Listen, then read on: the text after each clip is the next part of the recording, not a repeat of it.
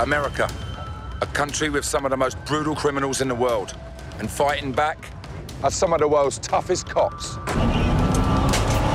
Yeah, he's round the back. I had a shot in there. It's a job where murder, drug wars and gun crime are part of everyday life. Come here. A job where doing your duty could cost you your life. They're running, they're running, they're running! Run! We got one! Now I'm joining some of these cops on the front line in the battle against the bad guys. We got him. Yeah.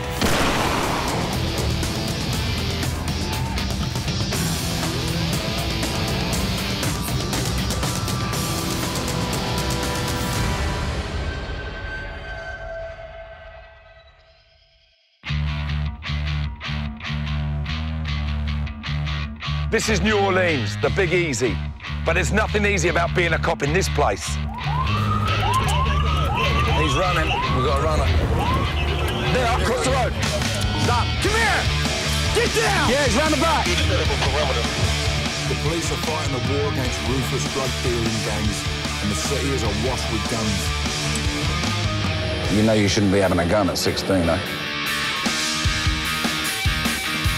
New Orleans has the highest murder rate in the country, with a killing nearly every 2 days. They noticed AK-47. That was one of the weapons used in the shooting. In 2005, Hurricane Katrina blew into town, and the city descended into deadly lawlessness. We gotta steal from each other so we can survive and feed our children. It was almost apocalyptical. It was a free-for-all. Now I'm going on the front line with the men and women that will stop at nothing to rid their city of violent crime. Please, for the Lord! New Orleans, Louisiana, is nestled in the deep south at the mouth of the Mississippi. It's a beautiful city with a turbulent past. Uptown, the picturesque French Quarter pays homage to its original settlers. But just a few miles away, downtown tells a different story. Violent crime in the city is amongst the worst in the US, which has led to New Orleans being recently ranked as having the highest crime rate in the United States per head of population. Somebody came and shot you all up in your head, huh? The police face a lot of weapons, with some New Orleanians permitted to carry handguns in their cars and on their person. I'm here to roll with the NOPD Special Operations Unit. These guys are no ordinary cops.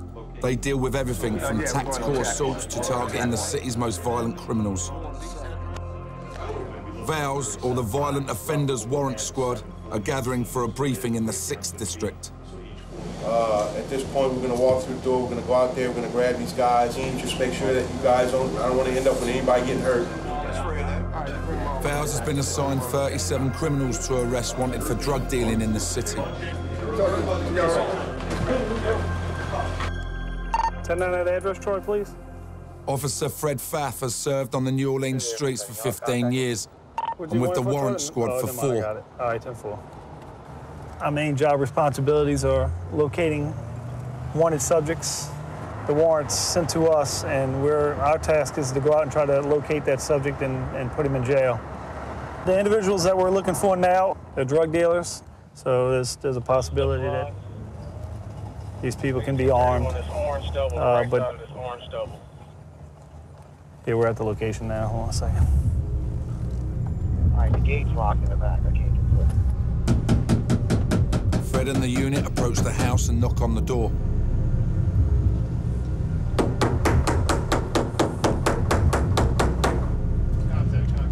After a short while, they make contact and the lady answers.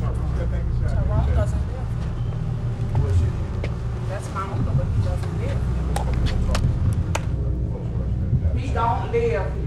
I have no idea. He gave my address. As the officers search the house for the suspect, they make a discovery. You got something on you, baby? I don't have nothing on me. Put your hand behind your back. Who flushed that coat? What code? Cocaine that's in the bathroom, baby. I don't have no cocaine. There's drugs in your bathroom. In your tub, okay? I don't sell no drugs. That shit in there, too? Yes. I'm getting the fuck out of here. It's left to Officer Mike Hamilton to recover the submerged drugs which suspects have attempted to flush down the toilet. For the love of the job. That's suspected heroin. Roughly an ounce of raw heroin.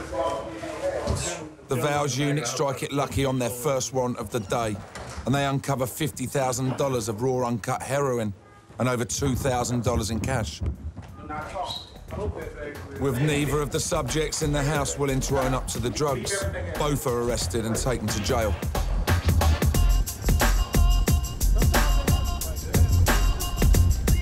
The Vow's unit are on the front line of the crime war in New Orleans.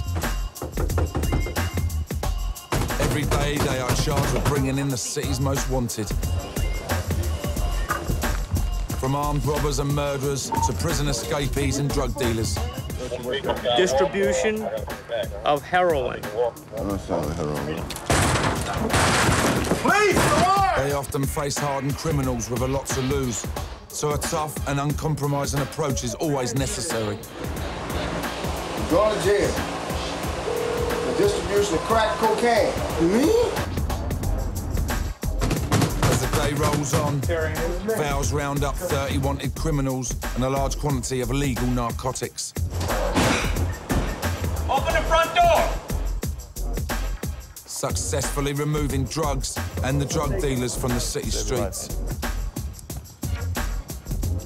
I'm joining Fred for my first patrol with Vow's on the mean streets of New Orleans. What do you think about our boys? Our cops don't carry guns. There's no way. There's no way that I would go out on the street without a gun. You wouldn't? Not here, absolutely not. They have criminals all over the country, but in this city, they're savages. They don't care about anything. Our first warrant is for a man wanted for an assault on his girlfriend and criminal damage to property.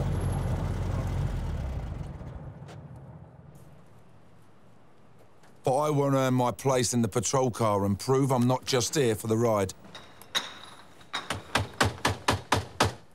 In New Orleans in 2007, there were over 3,000 arrests made for domestic violence. Can y'all push on this gate for me real quick? With nobody answering at the front door, Fred tries to gain access to the backyard to see if there's any sign of life. There it is. Finally, after some determined police work, we get contact. Come to the front of the house. It's the police. Hey, yeah. How's it going? Morning. You have a shirt? Yes, I have. Hey, listen, dude. Yes, sir. Calm it down here. Okay. Take it down a notch. I am. I'm surprised. Your girlfriend or whatever y'all was going on with y'all, very surprised. She put charges on you. We didn't do it. Okay. She did it, okay? Well, that's a big mistake. You have a warrant on you, okay? That's why we're here, all right? As the suspect is led from the house, his aggressive nature becomes apparent, something the sergeant is quick to subdue. This is embarrassing. You treat a man like a rat. Like a what? Like a rat. You're not being treated like a rat? You treat your girlfriend. I did not. Okay? So I did come out here on the not. bullshit. I would never hit anybody. Did I say you hit her? No. You threatened her. Get your hands from the floor, man. The guy come out, don't treat me like a rat. The sergeant just went, man, we'll put you in a fucking cage, we'll treat you like a rat. It was my first case with Fred, and I was proud to have aided in the arrest of a wanted man.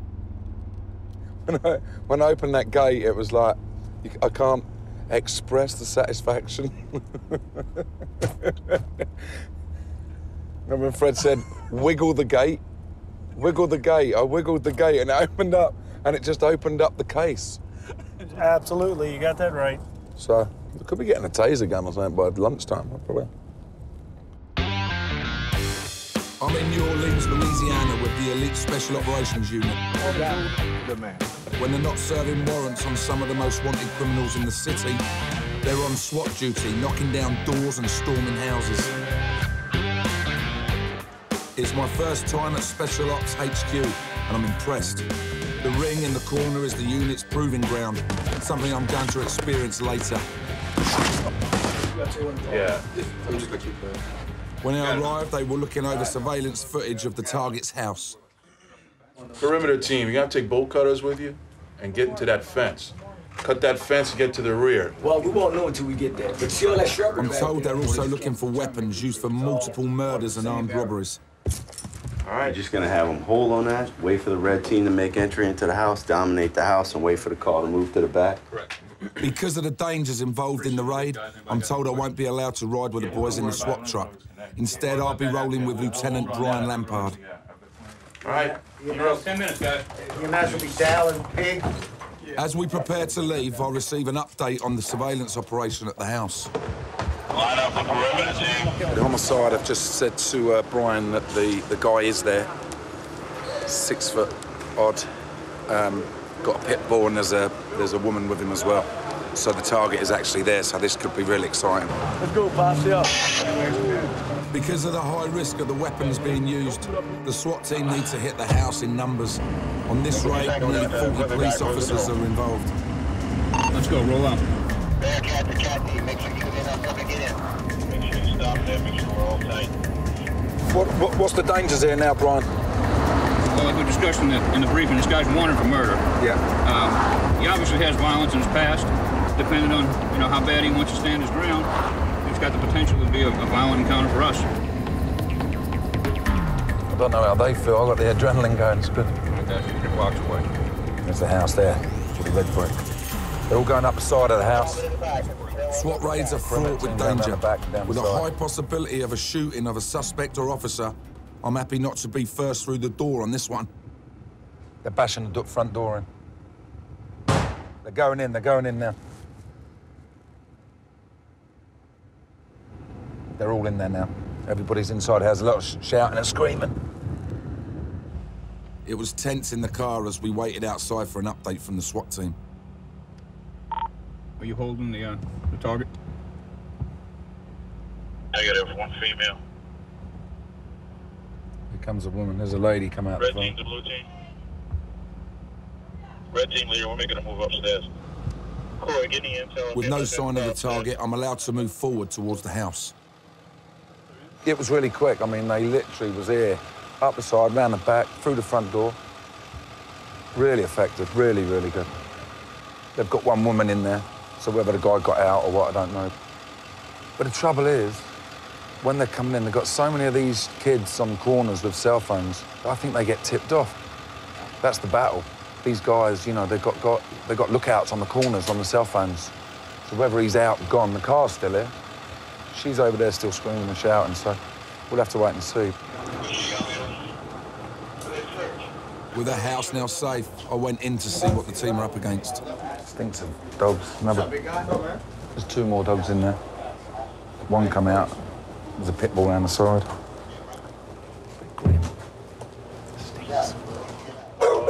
Officer Chad Gagnon was first through the door. You never know what you're gonna get. I mean, the warrant is a homicide warrant, so you're going after a guy who's already committed a homicide. His potential for violence is very high. You never want to see those days where one of us don't come out of the house. Even though the target wasn't in the house, the SWAT team recovered a weapon used in a double murder. The gun will eventually be destroyed, along with the estimated 2,300 firearms the NOPD recover every year. I'm impressed watching the unit in action. These guys know what they're doing and are clearly very good at it. I'm disappointed not to have gone through the door with the team, but they've told me I can prove my worth to the unit in an initiation test that they have planned. My reputation precedes me as a bit of a hard man, so they've told me I need to face one of their tough guys in the ring.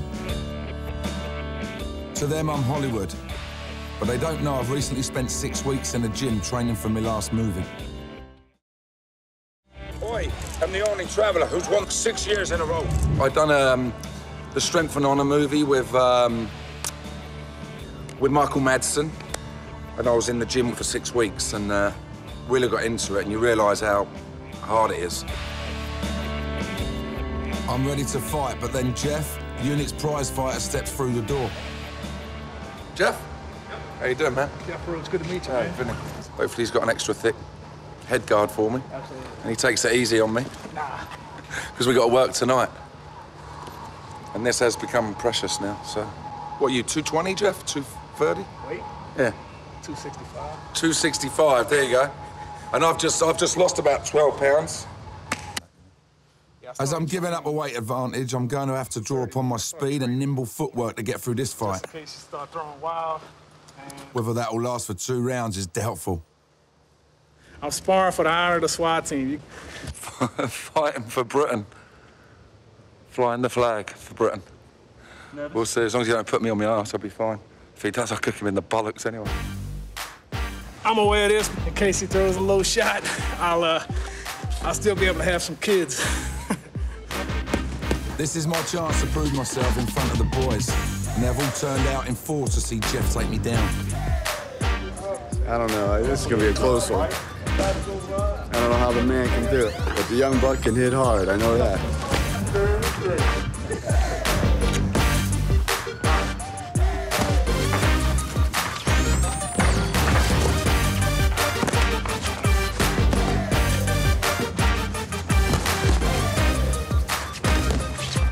I started well, managing to get a few good jabs in.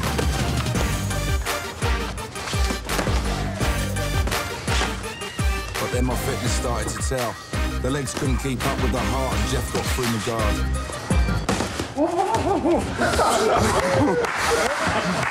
You good? He caught me with a leg wobbler right on the chin, but I managed to stay on my feet to hear the bell. Done. Good round. Don't tell Vinnie now, but if he beats Roach, we're gonna book him. He's going to jail. Fucking out of shape, dude, I tell you. You've got to hit on your fucking moves. I have to admit, Vinnie's fighting a better fight than what I expect. I wasn't sure what to expect, but he got some grab in him. I came out fighting in the second and gave it me all.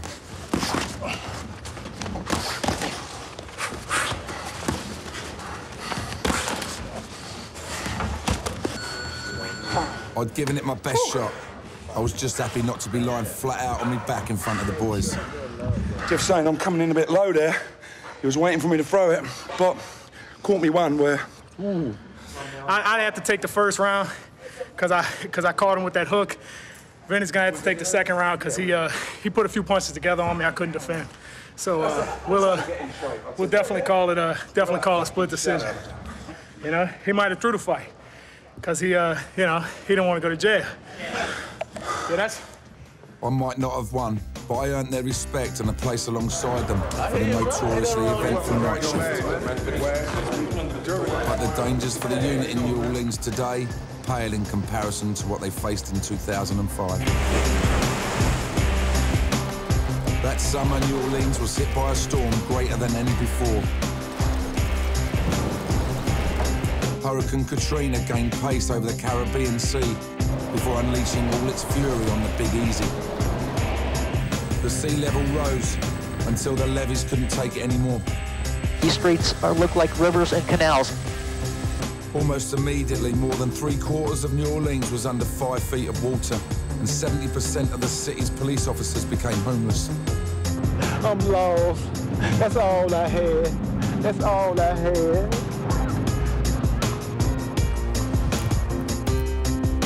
Jason Samuels was one of many NOPD officers that stayed in the city to help its citizens. It was almost apocalyptical. Probably 85% of the city was underwater, at least 3 to 4 feet, which you had families stuck that needed rescuing. And then the other 15% that was out of water, you had millions of people heading that way to basically steal what they wanted, what they needed, or just try to find safety. They said, send everybody to the Superdome. That was horrific. There was murder, there was suicide, conditions that were so horrible that I had to get out. More than half of the city fled, but with New Orleans in its hour of need, Jason knew he had to stay. He regrouped with the rest of the unit in a nearby school. I mean, you basically learned a survival mentality. We went and found stores that maybe weren't flooded where we were able to get socks and some type of food stuff, canned food and everything, to where we were able to sustain ourselves until help arrived. Jason and the Special Operations Unit patrolled the city with the army rescuing those in need and recovering the bodies of some of the estimated 2,000 people that died. Local law enforcement was awesome. You know, they routinely running through about every 10 minutes. So. Amazingly, Jason did all this with an open gunshot wound in his leg. Just over a month before Katrina hit, he was involved in a shootout with a fleeing criminal whilst on duty in the city. The gunshot wound in my groin area had never closed, so I was constantly bleeding. My left leg swelled up to probably 2 to 3 times its normal size. The pain was such that I would crawl to, you know, where my boots were or whatever and get dressed. And I just put on my gear and went to work.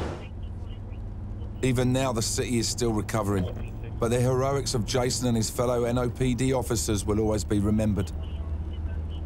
As far as American police, I don't think there's any other unit that's been through what we've been through. It was akin to guys going overseas to war together.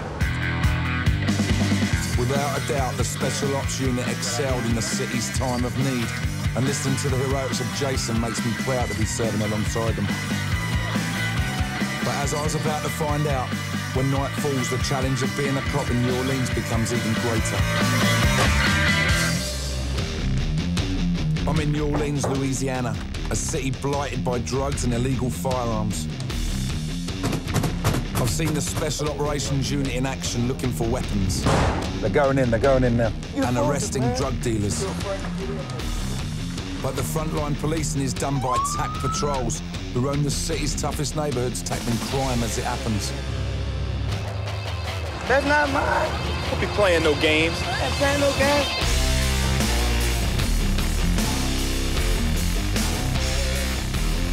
Officer Christian Frick is heading to one of the city's most crime-ridden neighborhoods. Tonight we're in the 5th District, and we're going to look for some no drug hotspots. We'll see what we could shake up in the neighborhood, and hopefully we can get a few of these troublemakers off the street. The night is still young when Frick gets a call to assist other officers on the scene of a triple shooting.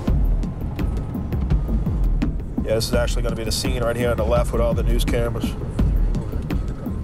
What's the script, Yoni? What's the script? Black man, no shoot. On the scene, Frick discovers that 3 men in a 4x4 drove past and sprayed everyone on the pavement with an AK-47.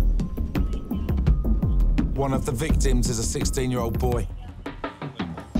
The crime actually happened right here by the car where all the cones are.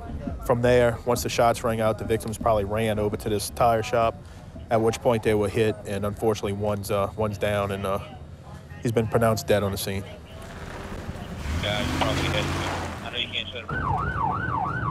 Away from the murder scene, the chase for the killers continues.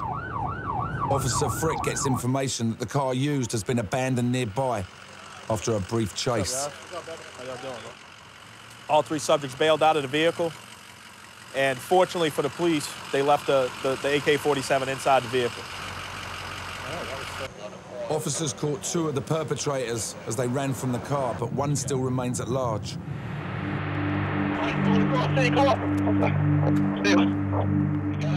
As Christian returns to the car, he gets a call that the remaining wanted man has been spotted. All right, St. Marie, the Iroquois. You running across St. Marie? St. Marie and Iroquois, come on. You got out of that perimeter again. We got a guy fitting the script of this 34S of the shooting. He just ran across the street here. He's gonna bunker down now. We got this perimeter set fairly quick over here. And we're gonna stop right here. This is gonna be our corner. We're gonna get out on this corner here. Set up this perimeter. As the killer darts through the gardens, the units in the area quickly cordon off the block that he has last seen him. We're gonna have a solid perimeter on this guy now. The subject crossed one street, now he's gonna be in this street here.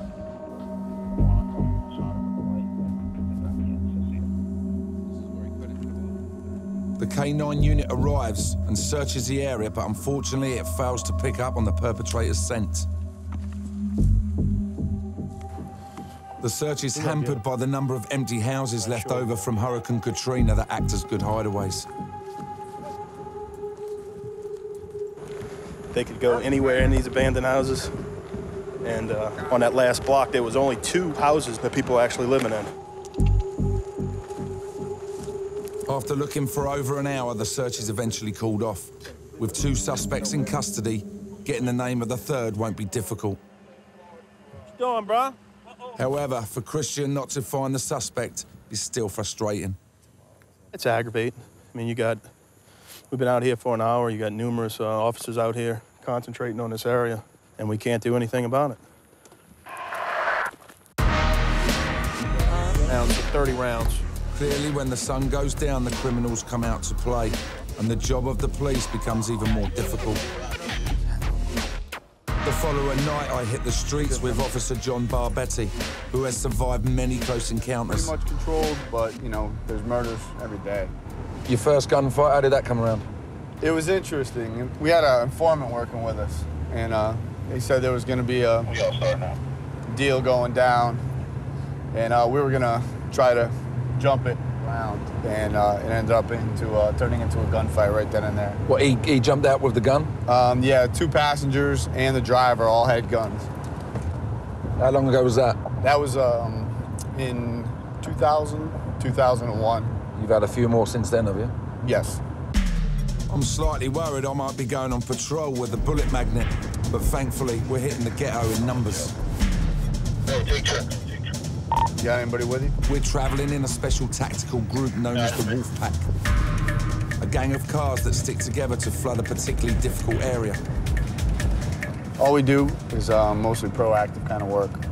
Try to stop it before it happens or while it's happening. This is the 9th Ward area. A lot of chasing, a lot of weapons violations, and heavy into narcotics. He's gonna stop this guy right here. Check him out, kind of watch his hands, see what kind of movement he does. Check this car real quick. I'm learning that working as a street cop requires a different set of skills. Did we make you nervous? You all right? You sure? Your heart's going 100 miles an hour. The tactical units act on instinct, identifying who to stop. Stand right next to the man. Seeing Barbetti in action, I'm picking up how the Wolf Pack operates. Then a call comes through on the radio of another unit needing assistance. Bring you guys over here to the 4,000 block. On the scene, a young suspect is in custody, and then I notice why. Fuck. He had that gun? What you carrying a pistol for, bro? Officer Wagger's pack was first on the scene, so I asked him what happened. We saw the subject emerge from the corner on the bicycle. He hopped off the bicycle, started fleeing on foot, digging in his pocket like this, believing he was concealing a weapon, concealing a firearm. We hopped out, we started ordering him to stop. He continued running. As he got about up into this area right here, he removed the firearm from his pocket, tossed it onto the concrete here. Officer Boudreaux tased him, and he was quickly subdued. How old are you? I'm 16. 16. I probably get like Unbelievably, the suspect cycling around with a loaded gun isn't even old enough to watch one of my films at the cinema. 16 years old. As the case unravels, the armed cyclist provides a novel excuse as to why he's carrying a gun. He said he chased a chicken under the house. He missed the chicken and found the gun and the bullets under a house while he was riding his bike.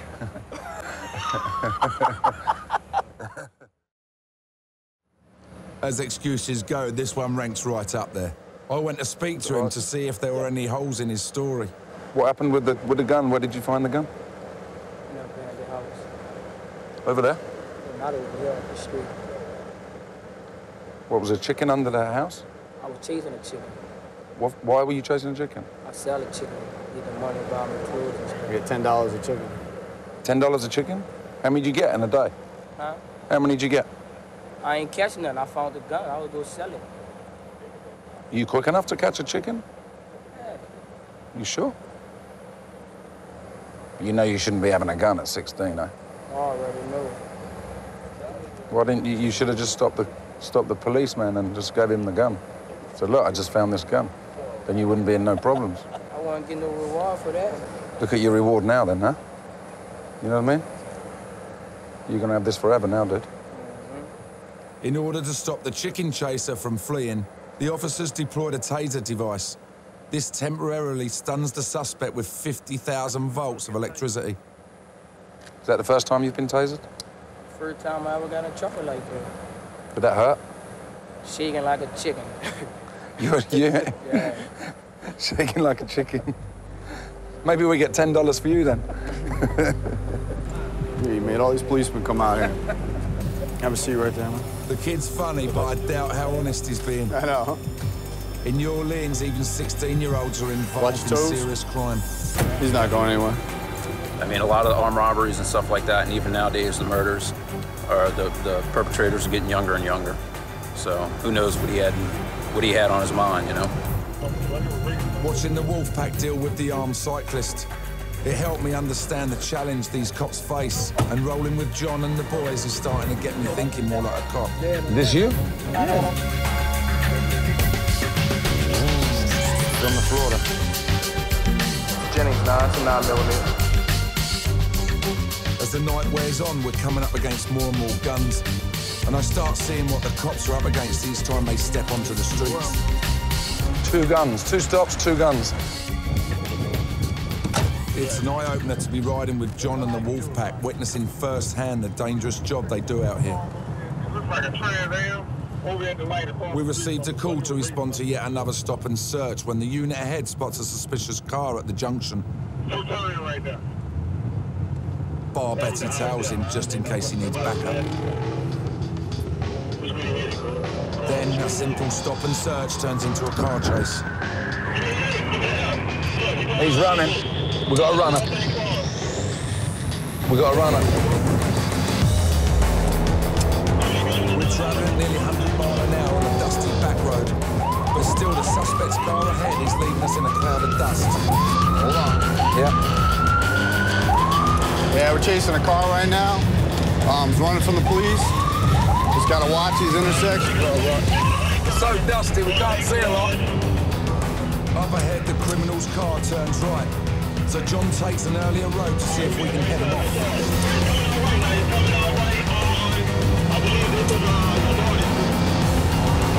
We're paralleling him right now. See if we can cut him off.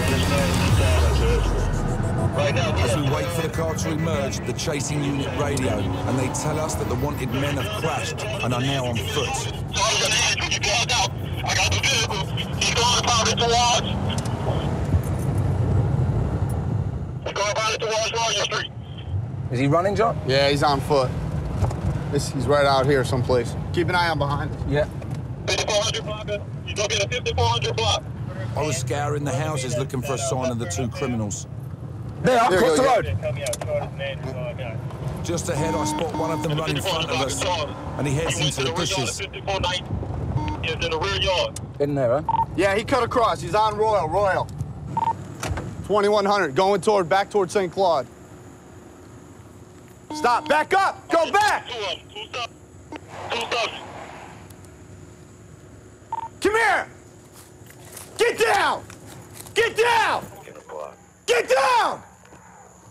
Keep talking, With Barbetti in the bushes chasing the suspect, someone needs to get round the side and head him off.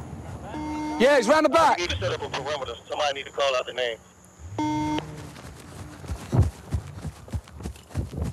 What are they wearing?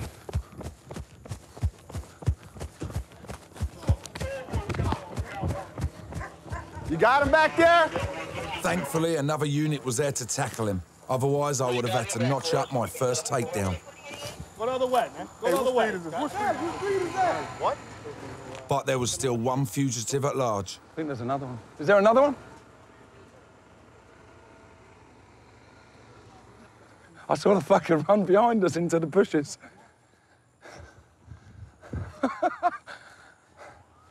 Is there another one? Yeah, it's gonna be one more. We got the driver so far. K9's already been called, bro. K9's already been called. I'm gonna put him on this side, bro. Yeah, y'all hold that corner right there. You can back it up. Right there. Oof, that was the real stuff. John just said to me, keep an eye out behind. I look behind, I just see him run across the street behind us. When he was going so fast, any little kids, anything, you'd have just killed him in seconds. They got the one, yeah. Yeah, we flushed it. The one we saw coming. I saw him. I couldn't get back to that fence fast enough. I got whaled in the face with a tree branch. I just saw him out the corner of my eye, just running across the street. That was a good one. I said, I looked back and I saw you say, I look at it. While we wait for the K9 unit, I go to where the car crashed to find out how the chase ended. Here's the skid marks right back here, look. And there's the skid there. So they've gone through there, tried to rectify it. Lucky it never went through the house. I think there must have been a cop car here, so they've spun it in here. There's one of the hats there, so the other guy's saying he was in the passenger seat, but looking at this, it looks like he was the one we got's the driver. They're checking it. It's stolen. It's gonna be stolen. You stole the car? He stole the car. He picked me up. K9 arrive on the scene and I direct them into the block where the remaining fugitive was last seen. Yeah, John chased him across this street. This one came into here, the one they caught. So the other one might be in the other block. Yeah, did y'all see him? You saw him come out? We scour through gardens and search the abandoned houses, not knowing what we might uncover.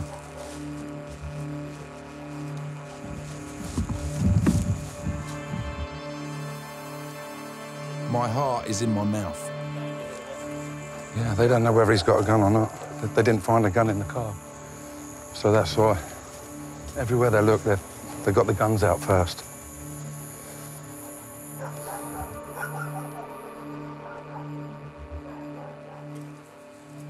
Million places to hide.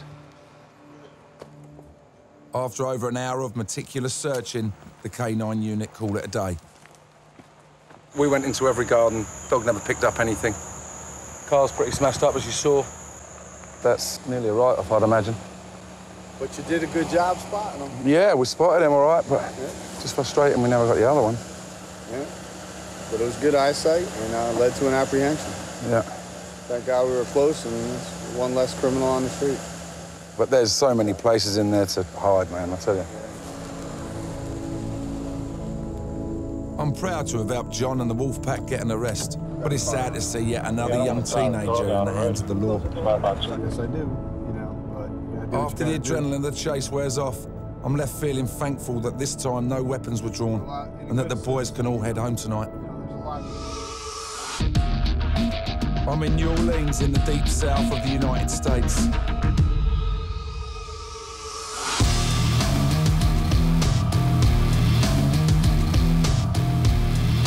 It's been a privilege to roll with one of the best units in the NOPD. Witnessing firsthand the challenges they face and helping them to apprehend the bad guys. Yeah, he's round the back. For my last night, I'm teamed up with Sergeant Dave Duplantier, a local New Orleanian who joined the police after growing up in the hood. How long have you been in the force and why did you join, Duff? I've been on a little over 18 years now, and I was always curious about police work, but I was always kind of on the other side. I wasn't a bad kid by any means, but you know, you do things that teenagers do, so. And we hung out a lot, so we got stopped and checked out a lot. You know, there used to be at least a code amongst criminals and that bad seed of the world, you know, where they would deal with each other, but they kind of left the elderly and the innocent out of it. Not anymore. Even though Dave knows the ghetto better than most, he understands he can't take any situation lightly, and all the units must stick together. Not everybody in these neighborhoods are bad, but you got that rough element in the neighborhood. And even those that aren't bad, they're gonna side with their blood, they're gonna side with their family. And we're not family. For instance, the neighborhood, see how many people will be out there, how many threats that are around us. It can become a pretty hostile situation. But then they're the first ones to call you guys. Yeah, one on the inside, go. Inside. All right, you turn it right on. Yeah, you turn it right on B. As we drive through the city, Dave receives an urgent call and the lights go on. Talk to me, where you at? What was that, Dave? They got a guy running on foot that bolted on him. They got a little 75. The worst call a cop can get is to hear a fellow officer is down or is struggling with a suspect because he knows to get away, he will have to use any means. Right now they got a fight going on. With some officers? Yeah, they got some officers involved.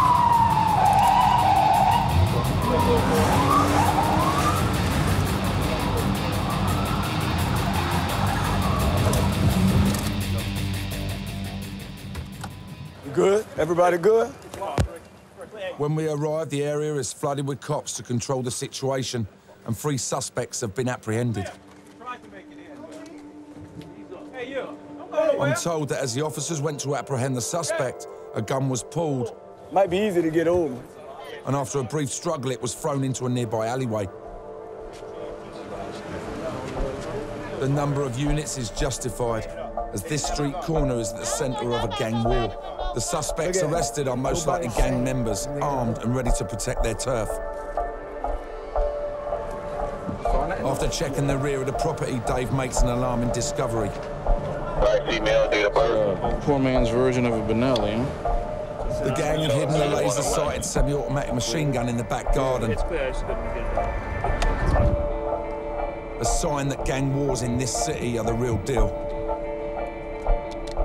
In New Orleans, because many lawful citizens are permitted to carry and own guns, they are often taken in robberies. In the US, it's estimated that nearly 500,000 are stolen every year. With 3 suspects in custody and 2 weapons recovered, including a machine gun, the night's work would seem a success. I'm not in no beef. You violate me bad, man. You got me bad. But the challenge of dealing with so many young people with guns is troubling. Nobody. So calm down, all right? Look around, look at everybody right now in these cars and in handcuffs. Look at their faces. They're kids. They're children. And you see the hardware that they're carrying out there, the rifles, the guns. That's the frightening thing, yeah. They got that, yeah, they pull the trigger. They don't know the consequences of what they're doing. They don't. And people out there, they're killing each other like crazy, you know. That's the world we live in, you know. That's just how it is right now. It's sad. It's estimated that up to 50% of teenagers drop out of high school across the state, and many turn to crime to get by. They look so innocent when you arrest them, don't they? The only thing you can tell them is death or jail. And guess what? They don't care about either one. Jail is almost like graduating from college for kids out here. It's a pin on their shirt. So they don't care about that. They just go do their time, learn in jail, and come back out and keep doing it. As we leave yet another scene where teenagers have been arrested and weapons recovered, I'm left thinking that the job of Dave and all the cops in New Orleans is one I couldn't deal with day to day. Just like in one night, let alone, you know, 1 week, the amount of guns that the lads are getting and the amount of guns they have to deal with and that threat, I just find phenomenal. The gun situation is out of control. It really is. Well, I mean, I've been doing this 18 years, and I still sometimes ride around and I just, you know, every now and then you just kind of get awestruck with the amount of weapons that you see on the street. This is just a city where young, old, everybody's carrying a gun. It's almost like the Wild, Wild West. It's a hard-hitting final night on patrol with the Special Ops Unit. But with cops like Dave and the boys out here, New Orleans is certainly a better place. I've grown to appreciate the tough job they do, to understand it takes a special person to do this day in and day out. So basically, that's our time now up in New Orleans with the SWAT boys and everybody, and I've got to say, it's been really enjoyable. I found that the longer we've been here, the more they sort of bring you into the group, and what's come out of it for me is how tight they are and how they all rely on each other. The shocking side of it all, really, for me, is the amount of young kids, you know, 16-year-olds walking about with a gun, you know, full magazine, loaded, ready to go. You know, great learning curve and full of excitement, great adrenaline rushes on the car chase especially. You know, you never know if someone's going to run out or anything, you know, and you're doing 100 mile an hour through these little streets. That was quite hairy. You know, it's been a great experience, and I think it's taught me to basically, for me, to respect the law a lot more. America, a country with some of the most brutal criminals in the world, and fighting back are some of the world's toughest cops. Yeah, he's round the back. I had a shot in there. It's a job where murder, drug wars and gun crime are part of everyday life. A job where doing your duty could cost you your life. They're running, they're running, they're running! Run! We got one! Now I'm joining some of these cops on the front line in the battle against the bad guys. We got him. Yeah.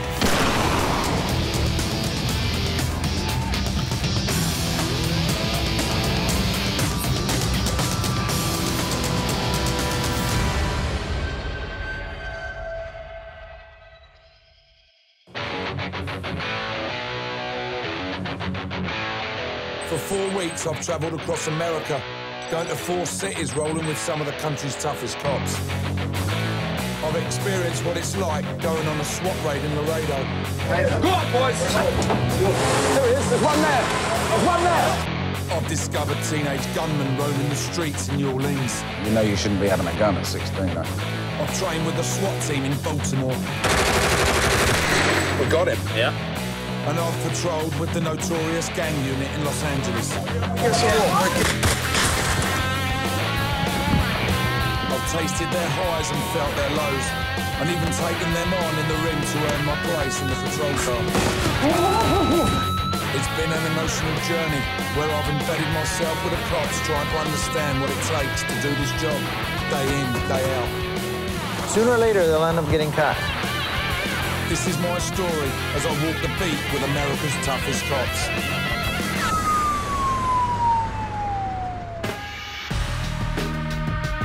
In each of the cities I went to, I learned how dangerous it was for the cops on patrol to do their job. Facing down gun-wielding criminals when we stepped out of the car was always tense for me. But I also got to go out with the highly trained cops in each city, the people who the beat cops bring in when they need backup. SWAT, or special weapons and tactics, are who the cops call when the going gets really tough. I went to the SWAT training ground in Baltimore to speak to the boys and to find out what it takes to become an elite cop. Officer Zach Wine shows me through some of their arsenal. Standard handgun, 40 caliber, we carry our handgun, we have lights on the front. This is a 20-inch shotgun. If you hold them up. 20 gauge? 20-inch. Yeah. They're all 12 gauges, but you can see by the barrel length that you can shoot a little further, a little more distance with this. But as far as like an entry weapon, this is a 14-inch. You see how much shorter it is? So when you're going in a house, it's much easier to swing through hallways, but it's going to spread a lot quicker. This is a G36. It fires 223 rounds. There's the magazine for it. Holds 30. It's plastic, huh? Great sound, that, huh? The Sarge then said I could have a go on the range with the SWAT issue machine gun. Just take this over your left shoulder and around your head. There you go. Just like that, okay. And then I'm sure you've handled a weapon before, so just like that. You have your aim point here. Yeah. One click down, semi-automatic. So you pull the trigger, it'll just fire one round. Right. Both click down, so if you go all the way down, yeah. If you pull the trigger, you hold the trigger back, it'll discharge until you're out of ammo. Okay. Keep that red dot right in the center of his chest and just pull back nice and slow. And hold the trigger back. That's it, that's it. Now the Sarge lets me see how deadly this weapon really is. All right, so go fully automatic, all the way down, 1, 2. Just hold it to the rear and let it ride, okay? Okay. All right, go ahead. Whoa! There you go. There you go. Weapon on safe. There you go. Okay, good. Okay. There you go. Thanks. You're very welcome. That's a nice little rush, isn't it? That's Yeah, something, super.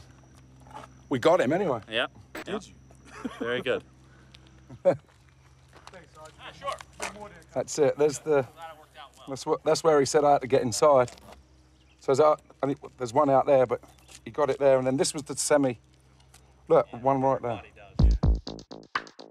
It's all very well firing at paper targets, but what if I was faced with the real thing? After one day on the training ground, I felt I could handle myself if it got a bit messy. But unfortunately, they wouldn't let me loose with a gun just yet. In Laredo, Texas, on the border with Mexico, we receive a call that the SWAT team were going to raid a home of a jailed Pistolero gang member. I felt ready, but didn't realize how close to the action I was going to get. The Pistoleros control the gun smuggling in Laredo. The police jailed one of its leaders in 2006, Roy Mendoza. They now have a warrant to search his family home for drugs and weapons. Mendoza's son is thought to be living there, although he has no previous convictions. This is Joaquin Romero, the leader of the entry team. He's 31 with 8 years service under his belt. When you get there, you're going to give him a chance to come out, or you're just going in? No, we're just going hard. Me and my team, we're going to tear the gate down. And then after that, everybody's going to make entry through the hole that we make. And then there's no warning. No warning, just bang. No, yeah, that gives them a chance to get anything that they might have ready. So this is like a hard entry. The real thing, man. So he's just told me that they're basically going to go straight in, no negotiations. They've just said I can go in the front line with the boys.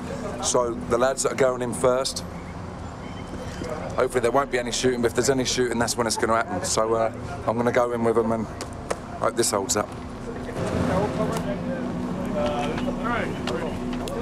The surveillance team at the location have given the green light and we're on our way. I'm about to ride in their armoured truck known as the Bearcat. Just so Gazza knows, I've got me pad, Gazza. That's what you should have had, mate. In '87.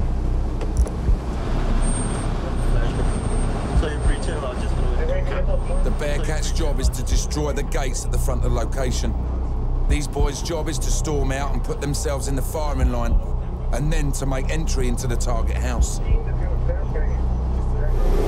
Great, it's exciting, real exciting. You can tell the boys are buzzing, they're buzzing. Getting close now.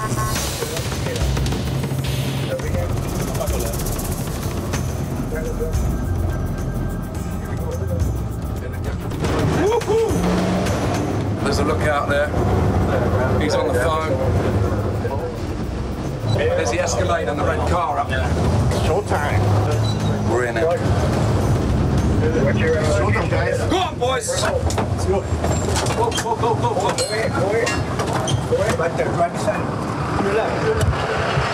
They're rigging the gates up. They're going to pull the gates up.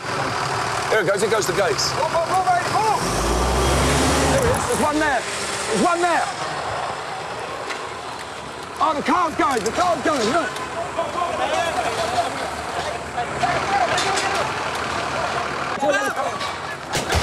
Oh, fuck. We've got the car there. We've got this car down there. They're in. Is he the one we're looking for? One guy here. One guy right here. I think he's a lookout. They've secured the car. There's firing going on in here. I had a shot in there. They've got everything covered, all the windows. Shit, the adrenaline's unbelievable. Was the guy in the Escalade the target? Was he the target, or was he just a lookout? He's the target. So he was already in the car. They jumped out, they hooked up onto the main gate, reversed it out, pulled that out. He's sitting in this truck in the car. So the lookout guy that we passed must have told him. So he was in the car, but we all pulled up. Looks like he's gone to put it in reverse. He's then got out. They see him, get out, he comes running out. The SWAT guy that we was with just went over and just jumped all over him, got him, secured him down. But the car, he grabbed him out, but the car kept going. So the sergeant pulled up behind him and blocked him in and crashed straight into his car.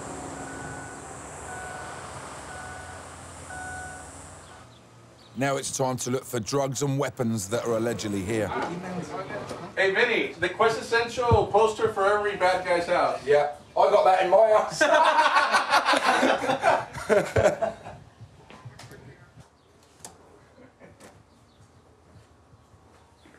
None of mine. Really nice house. You know, if he hasn't got a job, this is unbelievable. We can smell. You can smell marijuana in it. He was a target, yeah. Saw his big tattoo there that we saw in the briefing room. Mendoza, that's his name.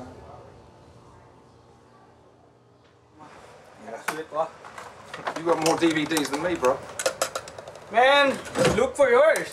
I did, there's not there. Did you find it? No. I thought you was my pal. There you are, man. Now I could shake on it. Nice meeting you, man. The cops haven't found any guns or drugs. The only shit that I'm gonna say, I already knew everything that they were coming. Yeah. It's because they talk too much. Fucking, they say we're gonna go and hit this. They talk too much to their girlfriends. You see, they talk too much to their girlfriends. Yeah. Their girlfriends go and tell their their daughter goes and tells me, and they talk too many shit, so that's how everybody knows. In a small city where word gets around quickly, it's tough for the cops to keep things quiet. On this occasion, Mendoza Jr. is officially charged with resisting arrest, and he has to be released before nightfall. At the time of the filming, his case had yet to go to court. But SWAT isn't all about knocking down doors and throwing flashbang grenades. In Baltimore, the SWAT situation didn't call for an aggressive approach. This guy's barricaded himself in up this side street. They reckon he's got a machete and a gun. He's done time in Vietnam. He's about 60 years old. And there's the armoured car there. You can just see the SWAT guys here up the side. Come here. Hey, we want to move out of the line of sight altogether. If he has a long rifle, you want to be out of line of sight so he can't shoot you. Can't shoot somebody, yeah. Well, especially you, yeah. But he might not have liked my films, John. Maybe he wants an autograph. The negotiators move in, backed up by the SWAT team. The amazing thing is, they've just gone there now, them boys, and they're in full lock and load mode to shoot this guy. I wouldn't like to be that geezer now, I'll tell you that.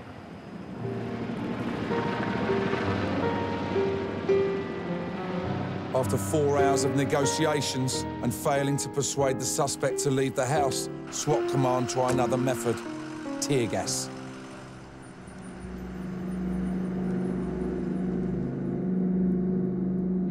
We're about 60 yards away and they've put the tear gas in there. It's horrible, right, gets right in your throat, makes you sneeze. I don't know how he's still in there. The tear gas has forced a man to give up and the siege comes to an end. In Baltimore, I learned that SWAT isn't just all about gun-ho aggression. Negotiating is often the cop's best tactic. He seems a tough bastard, though, doesn't he? Really? He's got cuts and bruises everywhere.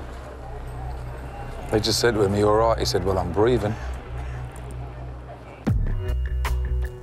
I've been rolling with some of America's toughest cops in 4 cities across the country.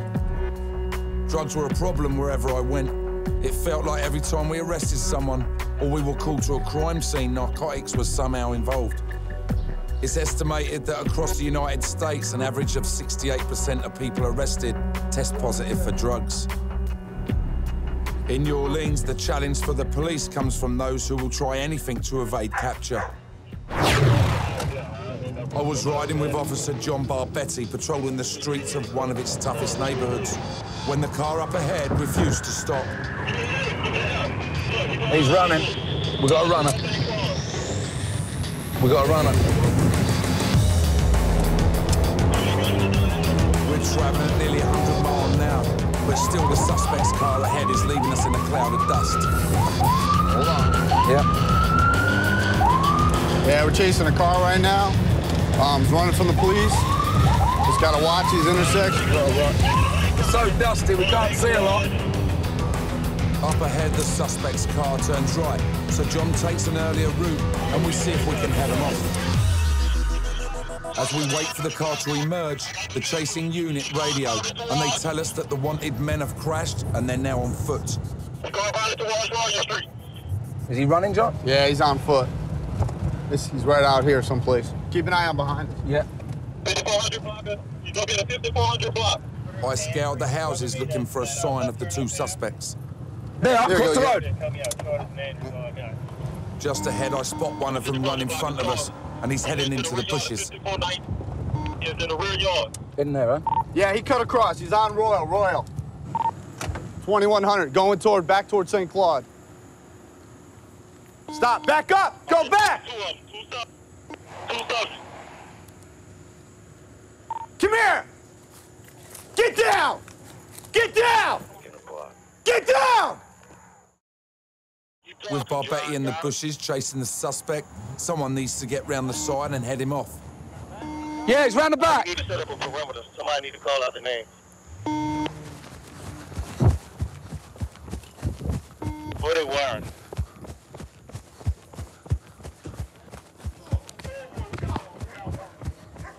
You got him back there? Thankfully, another unit is there to tackle him down. Otherwise, I'd have notched up my first takedown. What other way? the way. What street are we on? Hey, we right now, we're between Royal and... Oof, that was the real stuff. John just said to me, keep an eye out behind. I look behind, I just see him run across the street behind us. When he was going so fast, any little kids, anything, you'd have just killed him in seconds. They got the one, yeah. Yeah, we flushed it. The one we saw coming. I saw him. I couldn't get back to that fence fast enough. I got whaled in the face with a tree branch. I just saw him out the corner of my eye, just running across the street. That was a good one. I said, I looked back and I saw you say, I look at it. It was later revealed that the suspect and his accomplice had dumped the stash of marijuana after crashing. The suspects were lucky to escape uninjured after the chase, and it was all over a small bag of weed and a stolen car. You make you nervous? It's estimated that 20% of all inmates in US jails committed their offence to obtain money for drugs. I learned that they go to any lengths to prevent the police from catching them with their stash, even when the amounts are small. In Los Angeles, the street dealers have learnt another way to evade arrest when the police approach. I was on patrol with Sergeant Ron Lopez when one of the accompanying units spied something suspicious. I have nothing at all. 2 young gang members are selling drugs on a street corner. For these guys, the day's business is over. Chris and Steve have come around the corner, 2 lads on the thing here, probably lookouts, bolted in here, so they've stopped running after them. This kid and this other kid were around the side here. And as they saw the cops, he's gone bosh and smashed it into his mouth. And they tried to get him down and get that out like that. But in his desperation, the juvenile has swallowed his stash of crack. I think they're about to call the paramedics now because he's 13 and he swallowed it. So it's now turned into a major incident now. Yeah, he just told us he swallowed rock cocaine. He won't tell us how much, though. He said he swallowed a baggie, but he's not sure how much is in there. He's admitted that he's took it now, but he still won't tell him how much. Normally, adults can handle it, but it depends on the quantity they swallow. It can have a pretty adverse, make them pretty sick. The cops can't take any chances, and so the boy is taken to hospital in handcuffs as his surprised father looks on. Hey, you swallow some dope? I take that look away as an admission of guilt. My son ain't swallowing no dope. I don't care what you say, you can take it to the or whatever, but I know my son ain't swallowing no fucking drugs. His dad came out there. He said to him, you swallowed dope, and he can't even answer his dad. He just looked away, which is so sad. You know, you can see the situation we're in here, which ain't the best. He's already involved, 14 years old, you know. Daddy. So, you know, he's a victim of the gangs, you know, and hopefully if he gets a stomach pump, he won't do it again. So, we'll go on anyway. It was scary to see the lengths that these kids were going to not to be arrested. But I was also learning what a challenge it was for the cops to deal with this level of drug crime.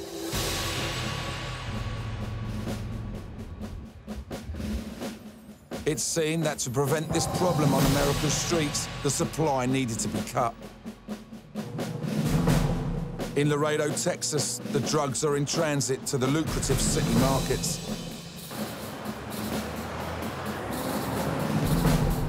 The drugs that are smuggled across the border first go to Stash House before being moved north to the marketplace.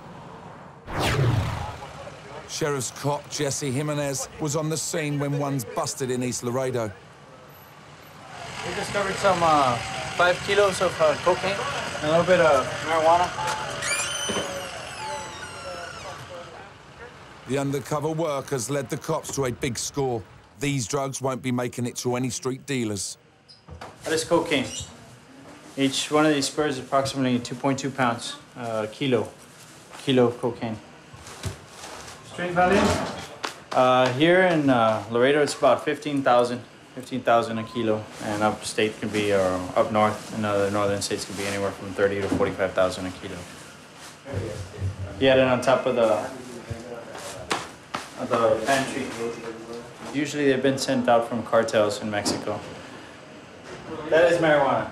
That's marijuana. You're looking at roughly maybe 7 to 10 pounds of marijuana. That was found up in the attic. Just verifying to see if it's cocaine. I'm gonna take it back to and test those packages to see if it tests positive for narcotics. Yeah, it definitely feels good. Taking drugs off the street feels good. The US government spends over $20 billion every year on the war against drugs. And one person is arrested for violating drug laws every 17 seconds. In Baltimore, drug-related offences are directly linked to over 2/3 of crime in the city. When I was on patrol, I spotted something kicking off. Oh, fine. Yeah. Call 911. Yeah, just sit tight for me, fellas. Right there. I just saw this guy grab him and just smash him. Yes. What's going on? I'm the father. I'm the father. He's got a warrant on him in Baltimore County for breaking into my business. Today, he decided to break in my house, and he stole my truck, a $50,000 truck. You have anything on you that I should know about? You got a name? Come on, man, if you do, we're going to find it anyway, so it won't make it even harder. Why are you taking your dad's truck? I have a heroin addiction. He's jacked out of his head. They're saying that he's wanted in another county. In Essex, I heard that. And here, actually, what the guys are saying is he hasn't actually done anything here to arrest him for. He stole from my house today. I understand it's in Hartford County, though. There's no way you can detain him. It seems to me that what this kid needs is help, but his dad is intent on getting him locked up. I want to know why he feels that jail is the only way to sort his son out. You know, jail's no good for him. He's got all them things. He's gonna, he's gonna die. I know it, man. It's my kid. It breaks my heart. It breaks my heart to have to put him in jail. But you know what? At least I know where he is and he's safe. He's got a chance. He's got a chance in jail. He don't have a chance. I tried telling him before. So, I mean, he's a good-hearted kid, but you know what? The drugs are killing him. And it's such a shame. Yeah, I know. And you know what? It's out of control down there. It's off the hook in Baltimore. You picked the right place to come find the violence. With no grounds to hold the young man, the police encourage his father to take control of the situation. They're going to release you to me. I'm putting you in Bill's truck and you ain't getting out because we're locking you in the back. I'm sick of living like this. Okay, I understand you're sick of living like this, but every time I try to get you help, you don't want it. The father now says he simply wants to take his son to the nearest hospital, hopefully to get him some treatment for his addiction. His son says he'll be happy to do that, and that's where we are now. Hopefully he'll go and get him some treatment. That would be a big plus. I've been on a journey across America, rolling with the cops who tackle crime in 4 of America's toughest cities. Out on SWAT duty, I experience the adrenaline that these boys taste every time they go on a raid. But I also learned how difficult it is dealing with the crimes caused by drugs. But it wasn't difficult to pin the blame for most of the crime on the gangsters who control the trade. And in South Central LA, the gangs are notorious.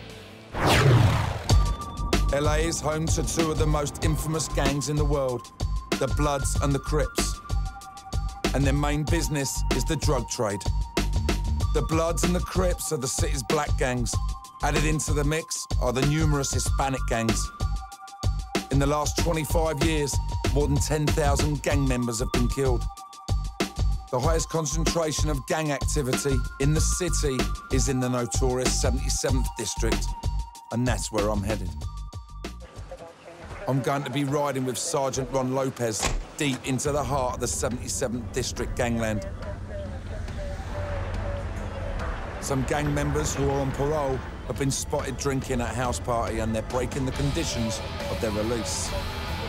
We know there's gang members in the party that are on probation and parole. They're not supposed to be hanging out together. It might not sound dangerous, but it's a potential tinderbox situation that could escalate into something far bigger. Other reason for breaking up gang parties is that it allows rival gangs to have a good target. A few blocks away, the cops plan their raid on the gathering. On the southwest corner, there's a lookout out there. He's dressed in black, the black cap on. So we've been seeing him up and down the street all night, just driving around. So we're gonna jam everybody up and put them all against the east side of the building. They're not taking any chances. All right, saddle up.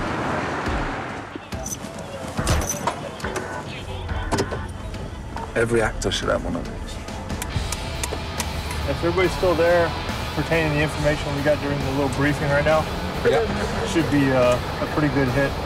A lot of drinking, a lot of booze, a lot of drugs, possible guns. All of the above are very likely in a situation like this. What our guys will be paying specific attention for is that one or two guys that try to make a break for it on the back side of the group. Has the potential to be very dangerous. The boys seem quite keyed up for it. They like all this, do they? They affectionately refer to it as smashing. Yeah. We're gonna go smash a party. So. As we get closer, we kill the lights. You go ahead and kill the light. And then hit the gas.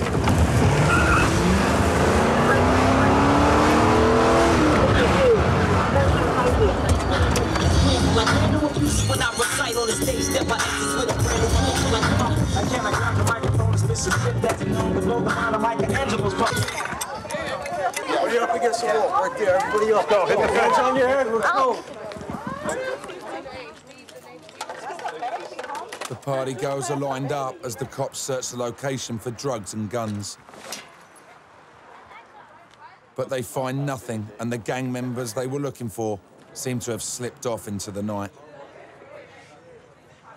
They had surveillance that there was a few gang members there that they wanted to round up, but they think maybe the boys they were after slipped out. So it's a bit of after Lord Mayor's show a little bit. So we'll move on anyway. For the cops, controlling crowds is an important skill, but sometimes people don't want to play ball, and when that happens, they need to be subdued. In Baltimore, Detective Donnie Moses and Officer Dave White got a call to help out some colleagues who were in a difficult situation. Guy inside the house, tearing the house up, wrecking the house, and he has a knife with him. The officers are on their way to a domestic disturbance where a young man is threatening his parents.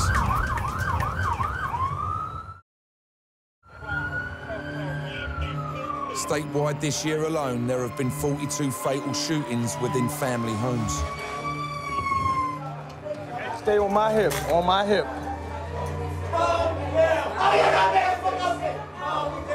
The young man is in the kitchen and still arguing, when without warning...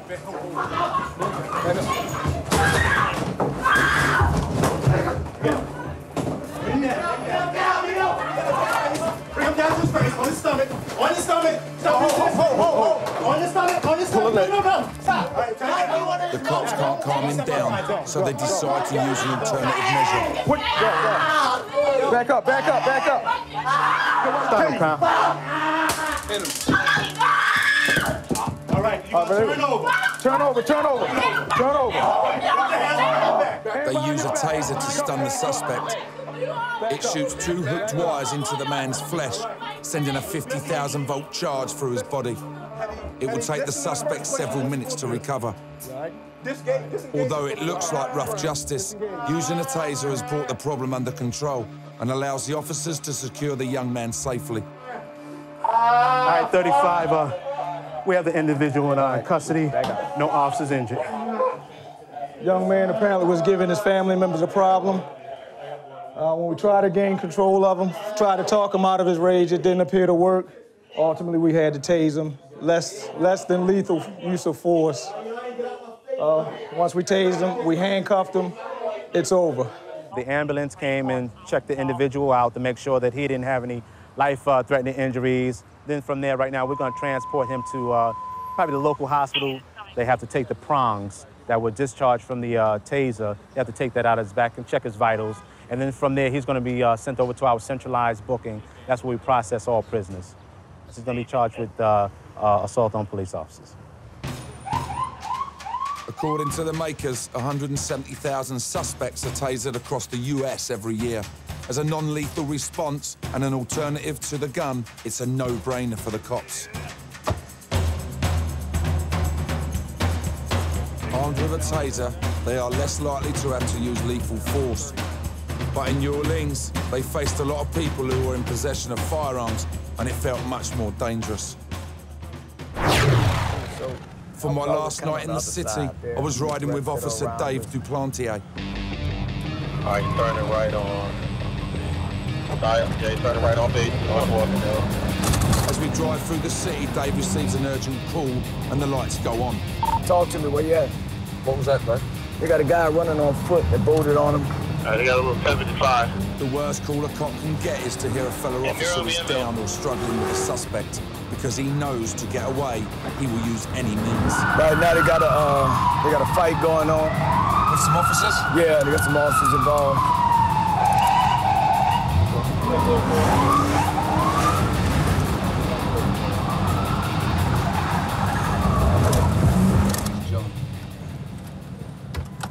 You good? Everybody good? When we arrive, the area's flooded with cops to patrol the situation, and 3 suspects have been apprehended. I'm told that as the officers went to apprehend the suspects, a gun was pulled, and after a brief struggle, it was thrown into a nearby alleyway. The number of units is justified as this street corner is at the centre of a gang war.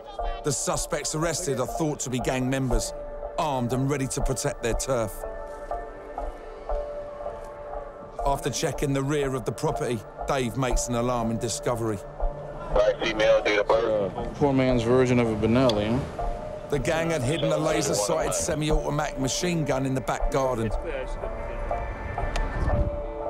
A sign that beefs or gang wars in this city are the real deal. In New Orleans, because many lawful citizens are permitted to carry and own guns, they are often taken in robberies. In the US, it's estimated that nearly 500,000 are stolen every year. With 3 suspects in custody and 2 weapons recovered, including a machine gun, the night's work would seem a success.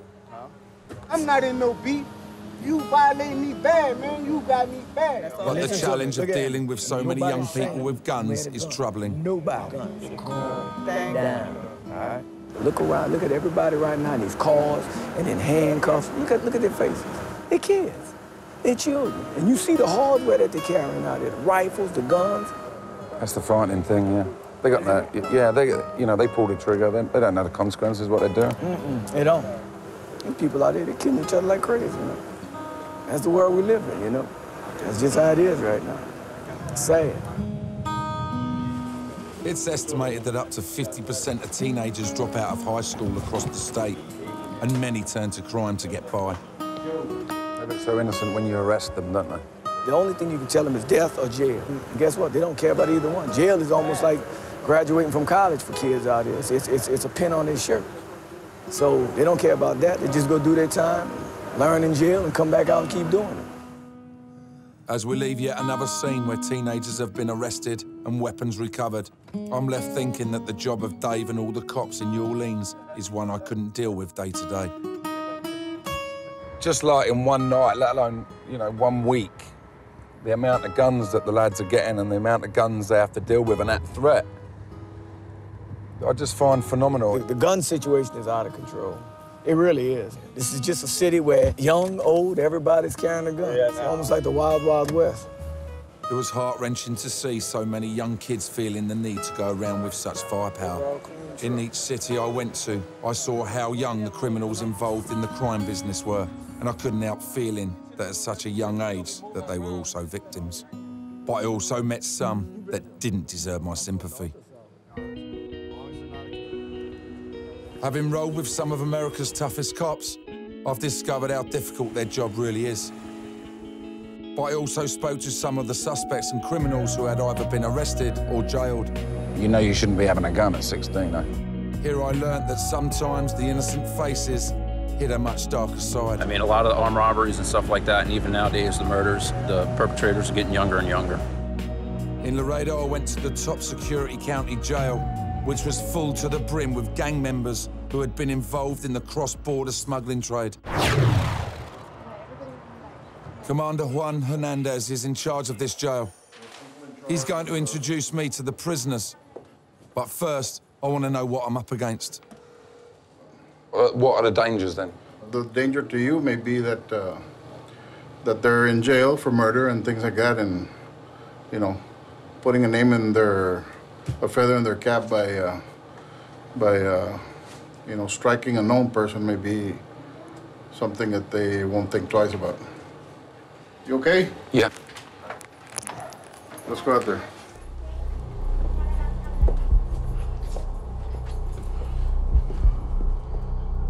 He's scary enough, I don't know the others. The commander's told me that the man I'm going to meet has committed murder for the cartels. How you doing? How long have you got to do? Right now? Yeah. How much time am I gonna do? 55 here. 55? 55. I'm not going to ask why. Man. Yeah, they gave me 55 here and 50 running concurrent. How long have you done? Right now, since November 2007. 2007, yeah. 2 years. Yeah, going 2 years. Do they mean anything, your tattoos? So tattoos? Yeah. Only this one. What does this one mean? Gang, Texas Syndicate. That's your gang? Yeah. Are you everybody in that? Is everybody in the same gang? No, it's not just friends. Just friends? Yeah. Yeah, they gotta put the same people in the same tag. Oh, they have to? Yeah. Oh, because you'd be... No, we don't be, we're pissed and everything, but they just for their own reasons, people. So they separate everybody. Yeah. Well, wish you all the best, man. All right. The Mexican mafia are probably the toughest, but the pistoleros, they're the gun boys. They're actually the gun runners. But we were just talking in there, and he said the meanest of the mean, the baddest of the bad of this big area are in here, under his watchful eye. Coming face to face with a cartel member in jail was nerve-wracking. This unassuming criminal is a convicted murderer responsible for overseeing the flood of drugs and guns into the United States. A business that is estimated to earn the Mexican cartels $25 billion a year.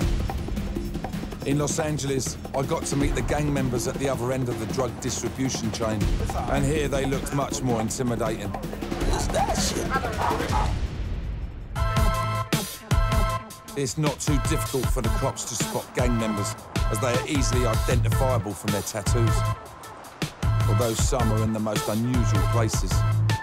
Aaron just got put on, so he's tattooed his eyelids. That's brand new. When'd you get that done? I can't tell you.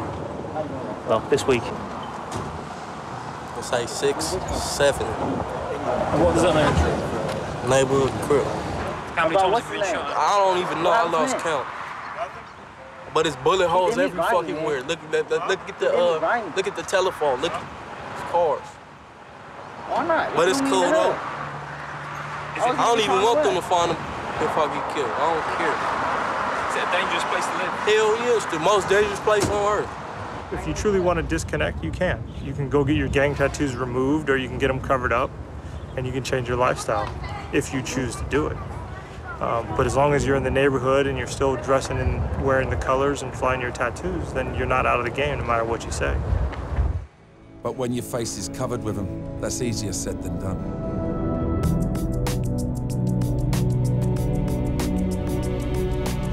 I've come to a project called Homeboys, which for many of these gang members is a way out from life on the streets. The project gives gang members the opportunity to rehabilitate themselves, which includes a free tattoo removal service. These people just come in, what, anybody off the street can just walk in? Anyone off the street can come in. If your tattoos are gang related and they're like on your face, front of your neck or your head, you know, you're obviously a walking target. So we try to get you in as soon as we can. Even if you were to stop by today, we'll try to get you in today. I'll have to get around to it one day. Yeah, think about it.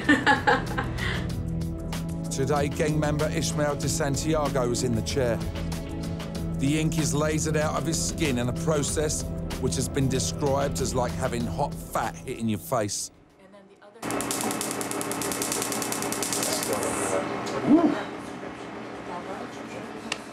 Stay in there, bro.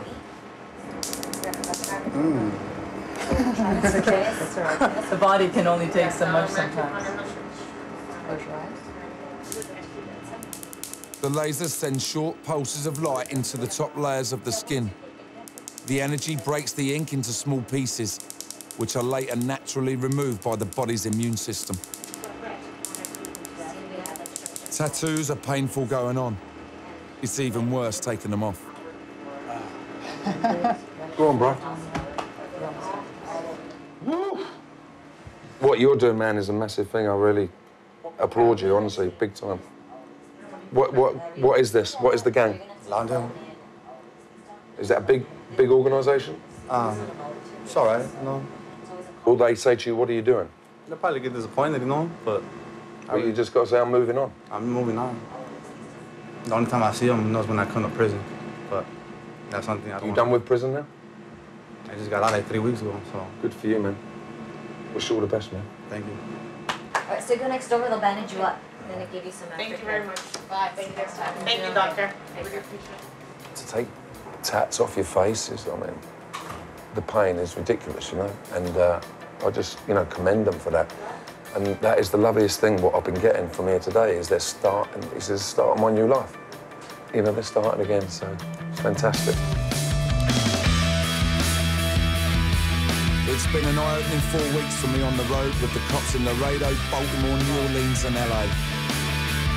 I've seen them putting their lives on the line for the good of the people they serve. I've discovered that the criminals are often young kids with not much to lose who are caught in the drug trade. It's been an emotional ride for me, one that I couldn't deal with day to day, but one that comes naturally to America's toughest cops. America, a country with some of the most brutal criminals in the world, and fighting back are some of the world's toughest cops. Yeah, he's round the back. It's a job where murder, drug wars and gun crime are part of everyday life. A job where doing your duty could cost you your life. They're running, they're running, they're running! Run! We got one! Now I'm joining some of these cops on the front line in the battle against the bad guys.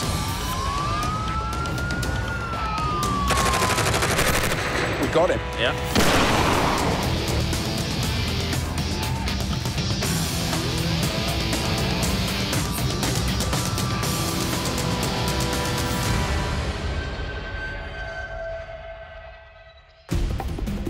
Laredo, Texas. This is the real Wild West. Mexico's just a stone's throw across the Rio Grande. It's bandit country, where drug cartels rule with fear and bloody violence. The danger is that saying the wrong thing to the wrong person may get him killed. I want to learn how the crime gangs make billions from this border and experience what it takes to stop them. You just never know who you're running after, so you just got to be prepared for anything. What it's like being a cop on America's front line. Let's cocaine. I'm going to saddle up with the law officers who are waging this war on crime. They are the Laredo Police, the Sheriff's Department, and the United States Border Patrol. Their mission is to protect the border and keep the vicious cartel out of town. Laredo is in South Texas. It's an international border city with its 4 bridges acting as checkpoints coming into the USA. In the 60s, it was the poorest city in America. And although it's now the 2nd fastest growing city, the average wage is still only £150 a week. Millionaires are created from the legal import-export trade here, but it's the illegal trade that makes billions. The cartels smuggle drugs and people into the USA and don't think twice about killing to protect their profit. The Laredo citizens have been caught in the crossfire. It's straight down to business. I want to see how the police deal with the city's drug problem. At Laredo's police headquarters, the SWAT Special Weapons and Tactics Unit have a search warrant for the family home of a jailed Pistolero gang member. The tip-off here is that the target house is under surveillance. Right now, they're going over situational information in this room. As soon as we finish with that briefing, we'll be headed right to the scene. And what do you expect is at the house? What's the rumor? We understand that there's firearms inside the house. Okay, let's do it. The Pistoleros control the gun smuggling in Laredo. The police jailed one of its leaders in 2006, Roy Mendoza. How you doing? They now have a warrant to search his family home for drugs and weapons. Mendoza's son is thought to be living there, although he has no previous convictions. I joined the briefing as the teams are being given up-to-date intelligence on their mission. I don't know if he pays them or not, but he has people hanging around him. He drives a white Lincoln Navigator, but we've also seen a red Toyota. The surveillance team have done their job. There he is. That's our target, Mendoza Jr. The house has a real connection to a dangerous criminal element.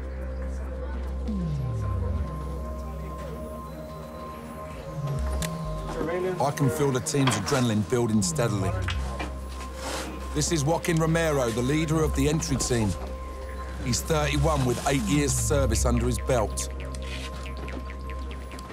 When you get there, you're going to give him a chance to come out, or you're just going in? No, we're just going hard. Me and my team, we're going to tear the gate down.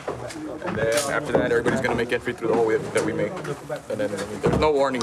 No warning, just bang. No, yeah, that gives them a chance to get anything that they might have ready. So this is like a hard entry. The real thing, man. So he's just told me that they're basically going to go straight in, no negotiations. They've just set up and go in the front line with the boys. So the lads that are going in first, hopefully there won't be any shooting, but if there's any shooting, that's when it's going to happen. So I'm going to go in with them and hope this holds up. The surveillance team at the location have given the green light, and we're on our way. I'm about to ride in their armoured truck known as the Bearcat. Just so Gazza knows, I've got me pad, Gazza. That's what you should have had, mate. In '87. Do you expect gunfire? No training can substitute this, eh? No, sir. We take the lead and there's no turning back now.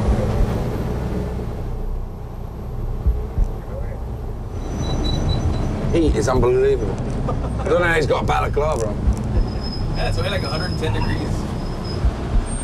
The Bearcat's job is to destroy the gates at the front of the location. These boys' job is to storm out and put themselves in the firing line, then make entry into the target house.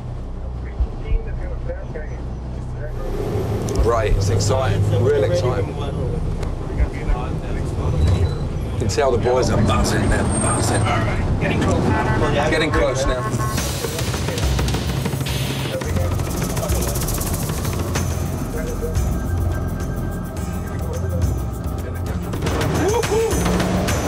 There's a lookout there. He's on the phone. There's the Escalade and the red car up there.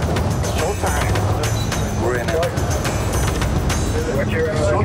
Go on, boys! Let's go. Go.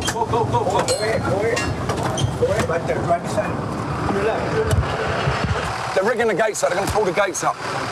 Here it goes. Here goes the gates. There it is. There's one there. There's one there. Oh, the car's going. The car's going. Look.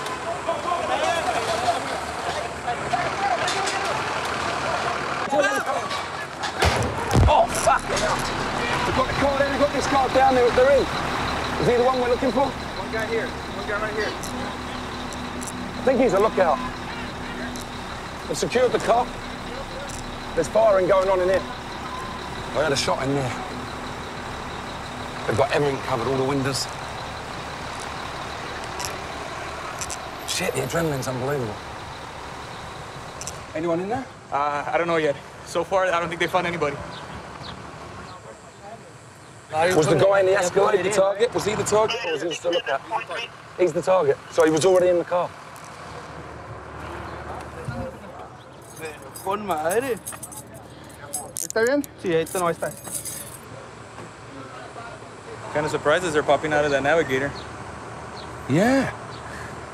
Did you grab him? Was it you who wrestled him down? Yeah. The entry teams are clearing through every room in the house to guarantee there's no surprise shootout.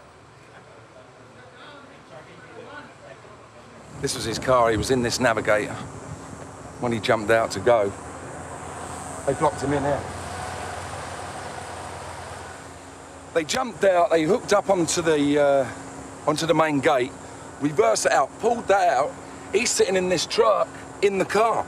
So the lookout guy that we passed must have told him. So he was in the car, but we all pulled up. Looks like he's gone to put it in reverse. He's then got out. They see him, get out, he comes running out. The SWAT guy that we was with just went over and just jumped all over him, got him, secured him down. But the car, he grabbed him out, but the car kept going. So the sergeant pulled up behind him and blocked him in and crashed straight into his car. When they arrested him, put the handcuffs on him, he didn't seem too bothered, I'll tell you. Whether they'd moved it already, I don't know. But the adrenaline, I was shaking with the adrenaline. It was great. I'm just glad that they didn't come out shooting, you know. I'd have had to throw my cell phone at them. They didn't give me no guns. They give me this, though. I'm in Laredo, Texas, where the cops are trying to prevent Mexican cartels and local gangs from seizing control of the city.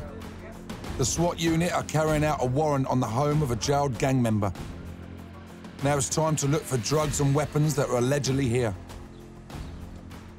The entry teams retreat and let the other cops get on with searching for evidence. Hey, Vinny, the quintessential poster for every bad guy's house. Yeah, I got that in my house. This is the scales and the Ziploc bags, look. So I don't really want to touch anything in case people come in. Yeah. Everyone's gonna come in and search everything.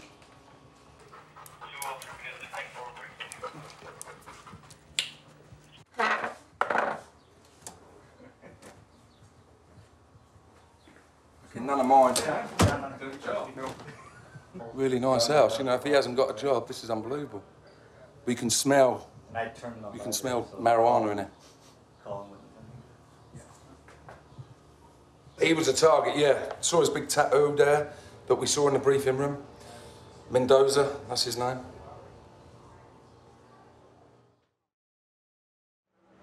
I want to see what Mr. Mendoza Jr. is really all about.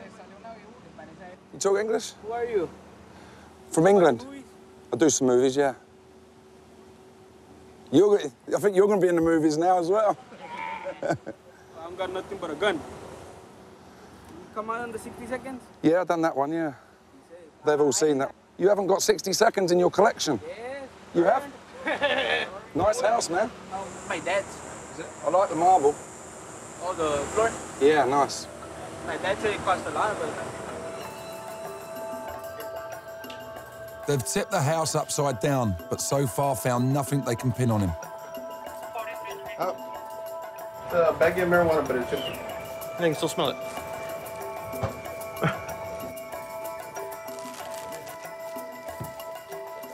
The sniffer dog can only find empty bags, and I spot what the cops are up against. That's his own surveillance. They're watching the police are watching them. Shows it there, look, he's got 4 different views of the outside. They knew these were coming. Finally, the guys check his last possible hiding place. ¿Squad también? No. Ya, madre, nunca habían cuidado entre uno nomás, uno me encuentra. You got more DVDs than me, bro. Man, look for yours. I did, there's not there. Did you find it? No. I thought you was my pal. There you are, man. Now I could shake on it. Nice meeting you, man. This time, the cops haven't found any guns or drugs. The only shit that I'm gonna say, I already knew everything that they're coming. Yeah. It's because they talk too much. Fucking, they say we're gonna go and hit this. They talk too much to their girlfriends.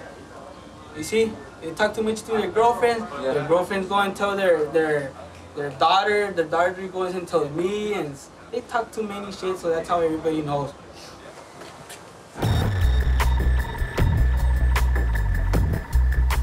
This is his dad's house. His dad's in prison as one of the head of the Pistoleros. Pistoleros are probably one of the worst gangs because they're gun-related. They're gun dealers mainly. He knew they were coming, mate, and whatever was here ain't here no more. And there was definitely some stuff on the scales, some white powder on scales in there. But so I had the boys are splitting out now, and it's a real downer. I mean, the adrenaline and everything, you know, shaking with adrenaline earlier on, and now it's, you know, the storm's settled and calmed down. Being there with them, actually in the action like that, it just shows the intensity, you know. I mean, that was like us going out and playing football on a Saturday. They were all buzzing, they were hyped up for it. They'll settle down now and hopefully have a glass of beer, but we'll move on anyway. On this occasion, Mendoza Jr. is officially charged only with resisting arrest and has to be released before nightfall. His case has yet to go to court. In a small city where word gets around quickly, it's tough for the cops to keep things quiet. Investigator Joe Baeza was the officer who hooked me up with the SWAT unit. He's been fighting crime in Laredo for 10 years. We will do whatever it takes to maintain stability and safety in our community and also for the rest of the United States. The buck definitely stops here. Joe is patrolling one of Laredo's busiest entry points from Mexico into the USA, the World Trade Bridge. The cartels, the drug pushers, they all use this great veil, this great forest of truck traffic to hide their narcotics going into the United States. If we rest, they win. And people's lives are changed because of it. Around $10 million worth of drugs cross over the 4 bridges in Laredo every day. It's a constant battle and a massive task for a small force. It calls for complete dedication. The cost at times is the ultimate sacrifice. You have to be a little crazy to be in this work. I would say that we have a take no prisoners attitude, but that's exactly contradictory to what we do here. We take as many prisoners as possible. The overall majority of all the officers out on patrol all have long rifles. They carry AR-15s, M16s, Colt 9mm submachine guns, and they're very efficiently and thoroughly trained to use those firearms. The drug cartels and narco-terrorists are killing at will over the border in Mexico. There's a war of terror being waged across, where if you behead 2 people, well, the next guy has to come back and behead 4. This deadly crime wave is so out of control that the Mexican government has had to call in the army to protect its people. Criminals never will take control of the country. In Texas, anyone can buy a gun, but in Mexico, it's against the law. So guns are trafficked one way and drugs and people the other. $11 million worth of cocaine and 3 tons of marijuana was seized in just one weekend.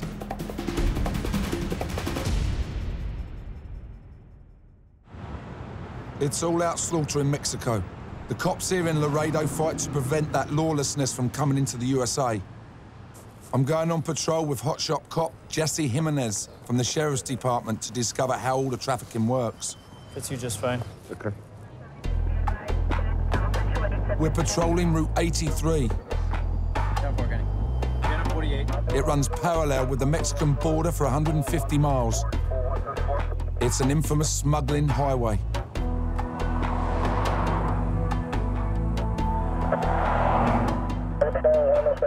A couple of months ago, we received some information that they were storing 20 tons of marijuana on the Mexican side, ready to get crossed. 20 tons? Ready to cross. Vinny, these guys will try anything in every which way to smuggle their narcotics, and they always end up getting caught. Sooner or later, they'll end up getting caught.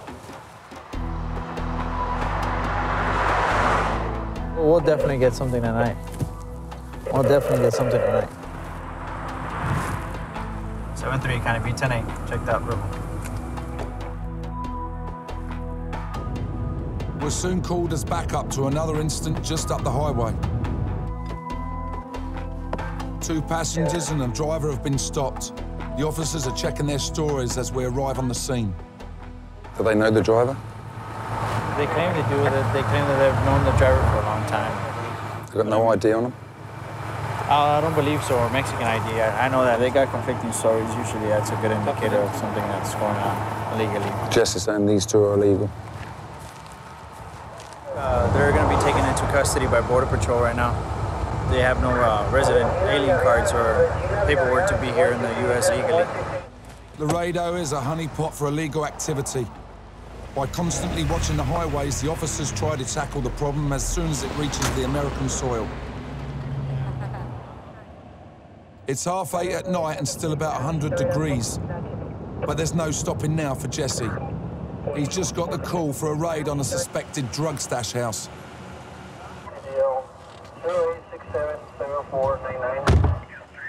All the officers are gathering at a nearby parking lot, and they wait for the order to move in. Our CI just made contact with a target house.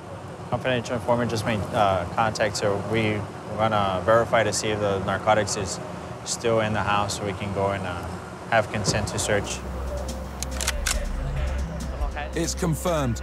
2 suspects have been spotted at the target house, and the boys roll out immediately to make the arrest.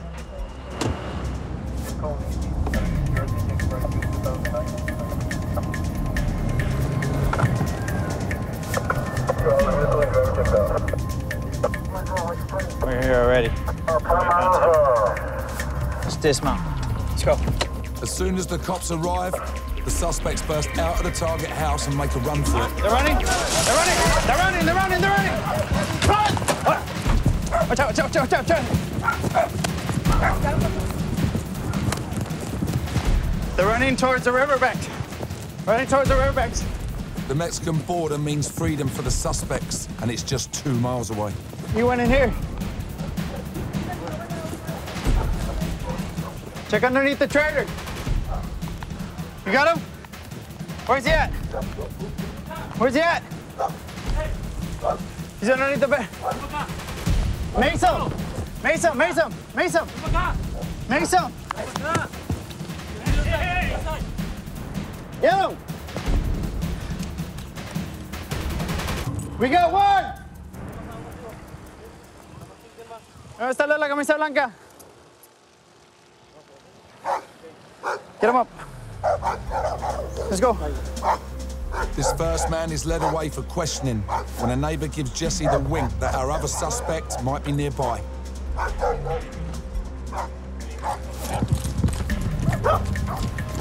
here. Right here.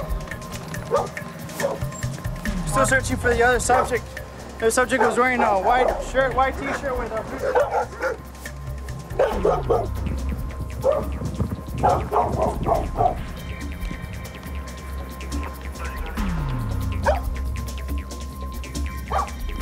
With the border so close, the subject has nothing to gain by giving himself up, but everything to gain if he makes it across the river.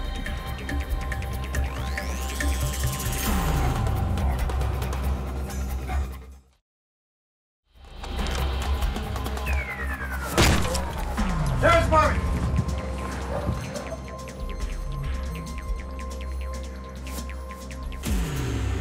Clear.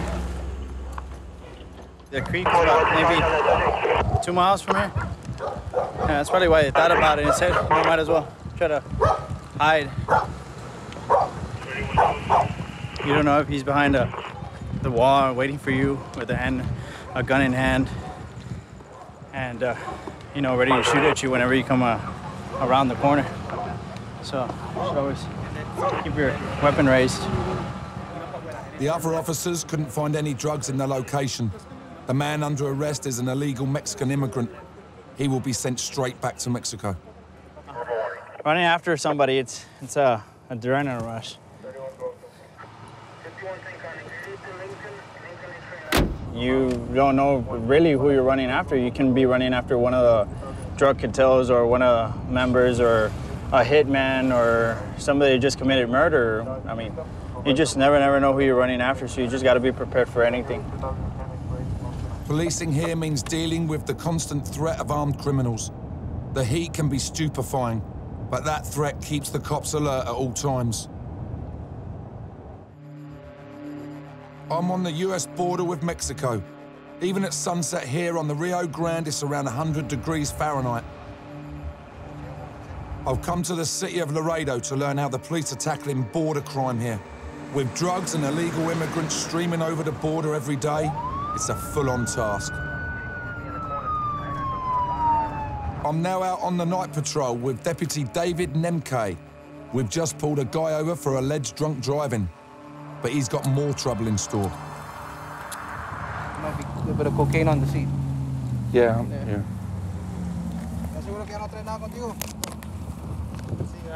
Could be coke on the seat.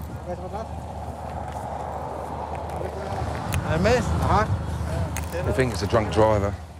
Got Budweiser in there on the side there, and there's a box of Budweisers in the back there as well.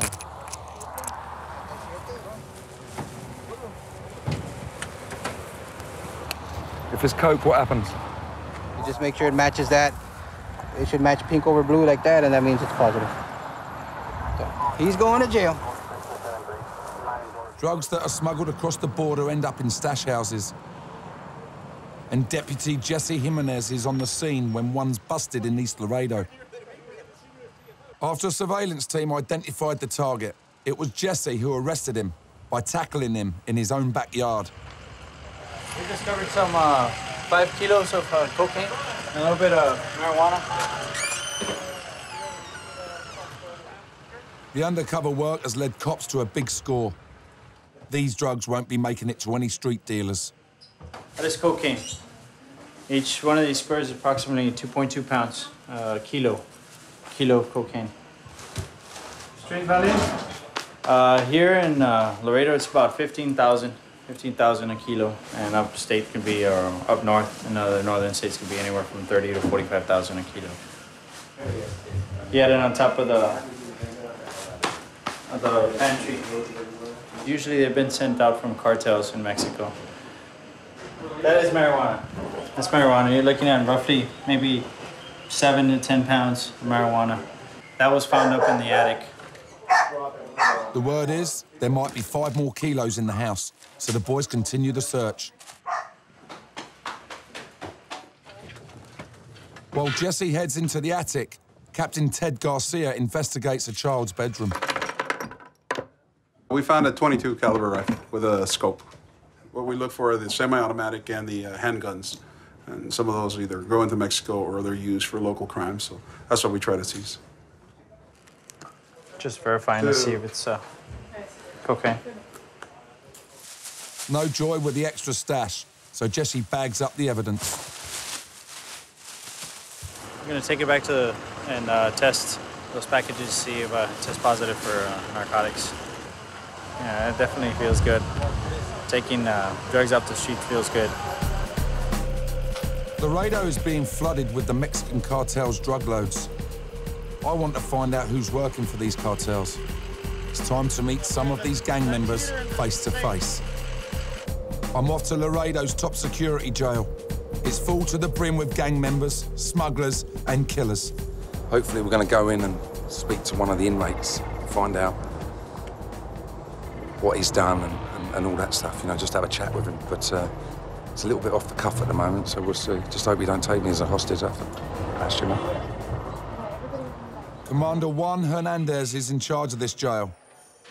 He's going to introduce me to the prisoners. But first, I want to know what I'm up against. What are the dangers, then? Well, the dangers is that saying the wrong thing to the wrong person may get him killed. Yeah. The danger to you may be that that they're in jail for murder and things like that, and you know, putting a name in a feather in their cap by you know, striking a known person may be something that they won't think twice about. You okay? Yeah. Let's go out there.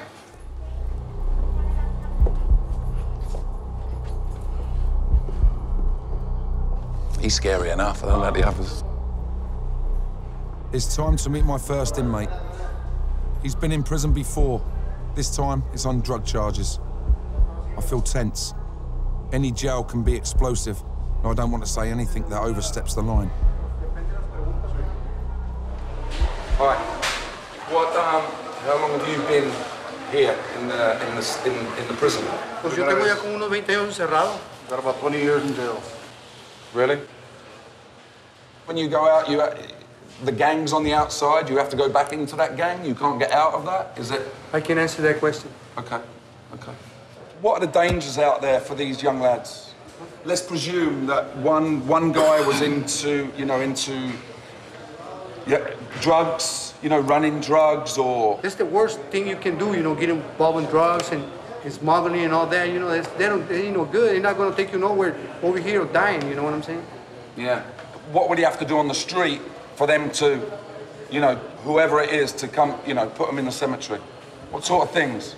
I don't know. Maybe you rip them off or, or you make a bad deal. You never know, It's hard to say that. It's hard to answer that. Think and say, oh, this guy may rip me off or this guy maybe do something wrong. They got stopped and they put him over and they got busted and you got pissed off so you put a hit on it. Or you know what I'm saying? Yeah. Well, thanks a lot, man. And good luck with everything. So getting busted by the cops could easily mean someone putting a hit on you. This is the area where, when the hit is going down, this is where it goes down. Yeah. See, the cartels belong to Mexico. These gangs are homegrown. They belong here in this region.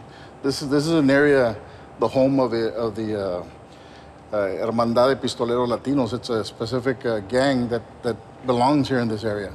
This is their birthplace. The Mexican mafia has a strong area here in the border. Yeah. And so they control drugs along the border here. The sale of drugs and collecting of taxes, to use a word, on other people's sale of drugs. Yeah. And so the cartels are reaching out to these people because there's already a structure in place and utilizing them and their structure to get whatever business they want to accomplish. Either drugs on this side or eliminate targets. I'm now going to meet someone who has carried out these orders. The commander's told me that the man I'm going to meet has committed murder for the cartels.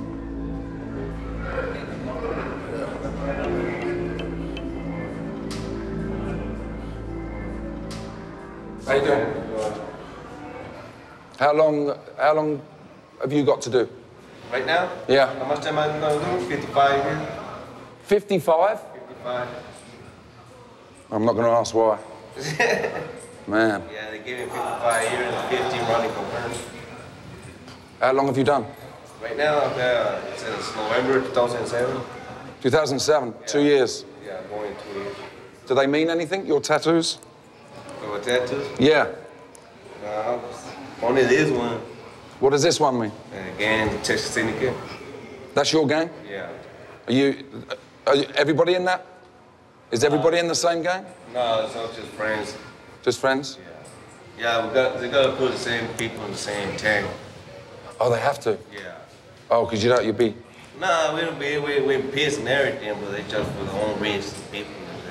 So they separate everybody. Yeah. Well, wish you all the best, man. All right.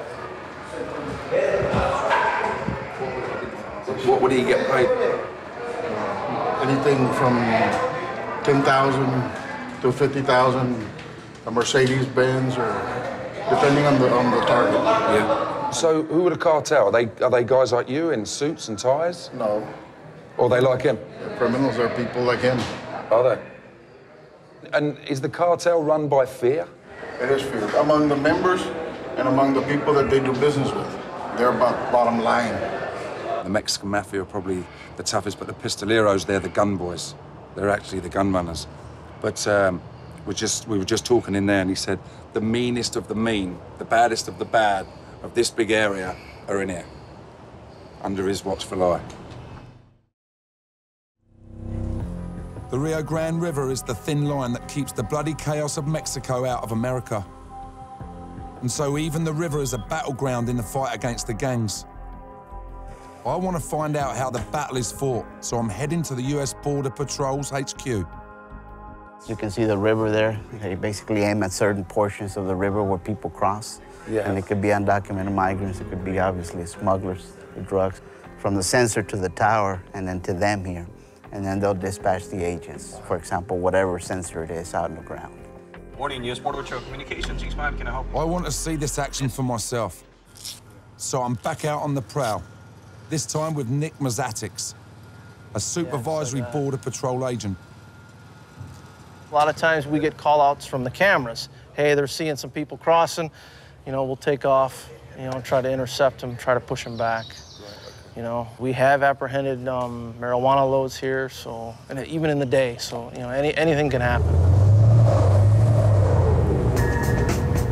The Rio Grande runs the length of the US-Mexico border for about 750 miles. Everything that's smuggled into Texas has to come across the river. This is the international dividing line. With Laredo's 4 city bridges, all under checkpoint surveillance, some people take on the river itself. The murky green water is just yards wide in places, and in the dry season, it's barely waist deep. You know, a lot of these people are from the interior of Mexico, and they do not know how to swim.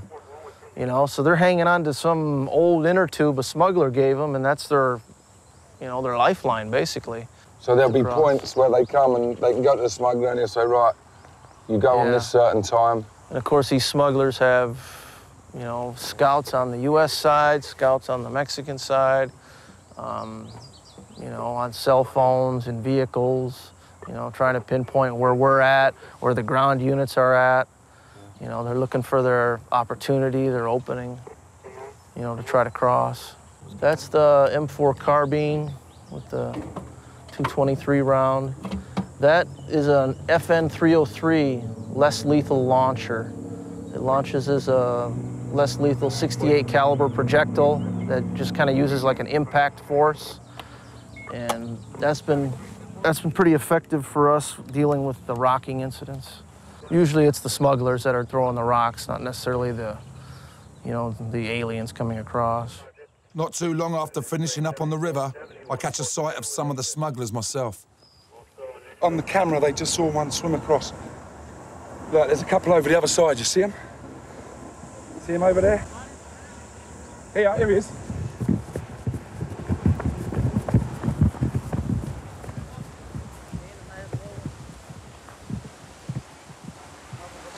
Here he is.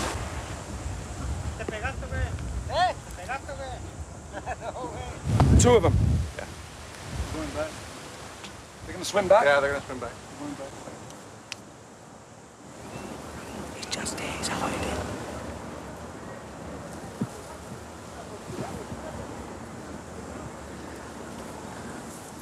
You can just see him through the bushes. See him? There's a couple of them. See him hiding in the bushes.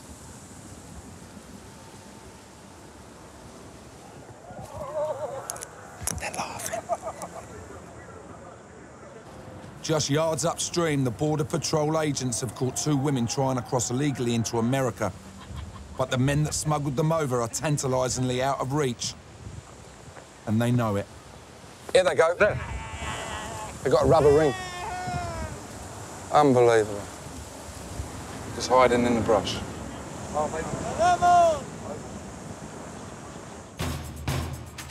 I'm in Laredo, Texas.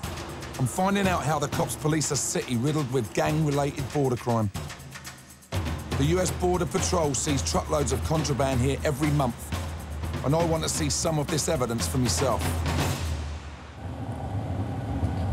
This is Armando Romo.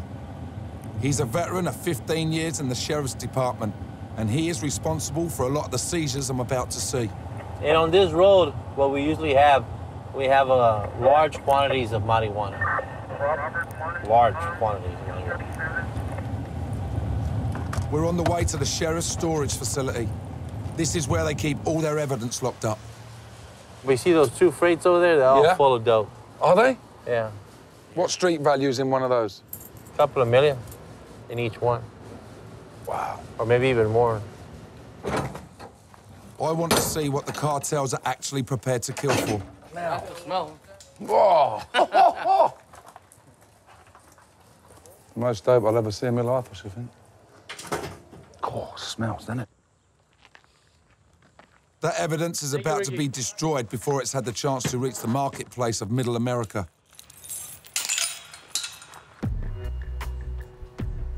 Inside are their most recent loads. That's our latest seizure they had. The guys had 1,384 pounds of hot marijuana. Oh, that's weed. That's weed, look at that. Yeah. How much is that worth? Well, it's $506 a pound. I'll tell you, I gotta talk to her. There it is. Wow. Look at that. That's what these boys die for. They die for it, huh? About $650,000. $1,000 right there. $600,000. Fucking hell. I don't like that shit. It's in cities like this where people die trying to profit from feeding America's drug demand. This is the last line of defense. It's the Laredo border checkpoint, 29 miles north of the city, on the Interstate 35. It's the only major highway traveling north from the Tex-Mex border. The volume of smuggling going upstate here is so high and the rewards are so great. The cops can never stop everyone. They can only make it as tough as possible. This is the second checkpoint coming in, and this is where if they get through the first one, you know, over the bridge, they come in here, and it's where they seem to capture most of the stuff. We've only been here 10 minutes, and already we've got some action. There's a truck being pulled over, K9 alert, so they've pulled the truck over. It could be anything from the driver having a joint to people in the back, or $1 million worth of marijuana, so we'll just soon see.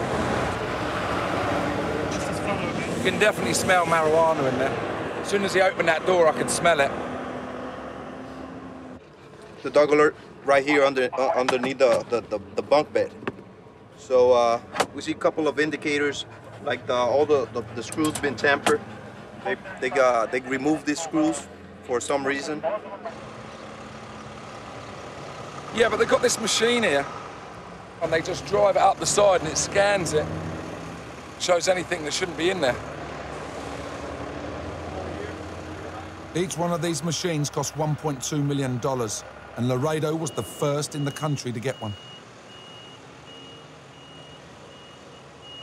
Well, what we do, we scan the whole truck. You can see the spare tire. Yep. Got the rim and the tire. Yep. There's nothing in there.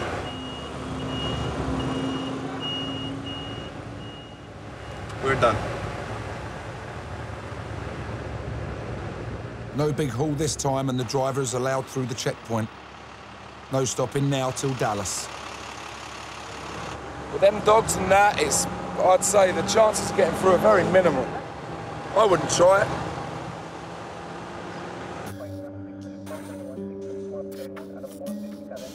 That night, I'm on my final patrol with Romo. There's been a report of a dead body found on a bridge. We're only a few miles from the final border checkpoint I visited on the Interstate 35. Oh my God, look. Fuck. See the body on there, look. Jesus. Okay. Here you go, right here. As you can see, there's a shoe there. Look, yeah. If you look down. Look at the blood over there. Yeah, there's the body right there. Oh my God. He was hit by the train. Jesus.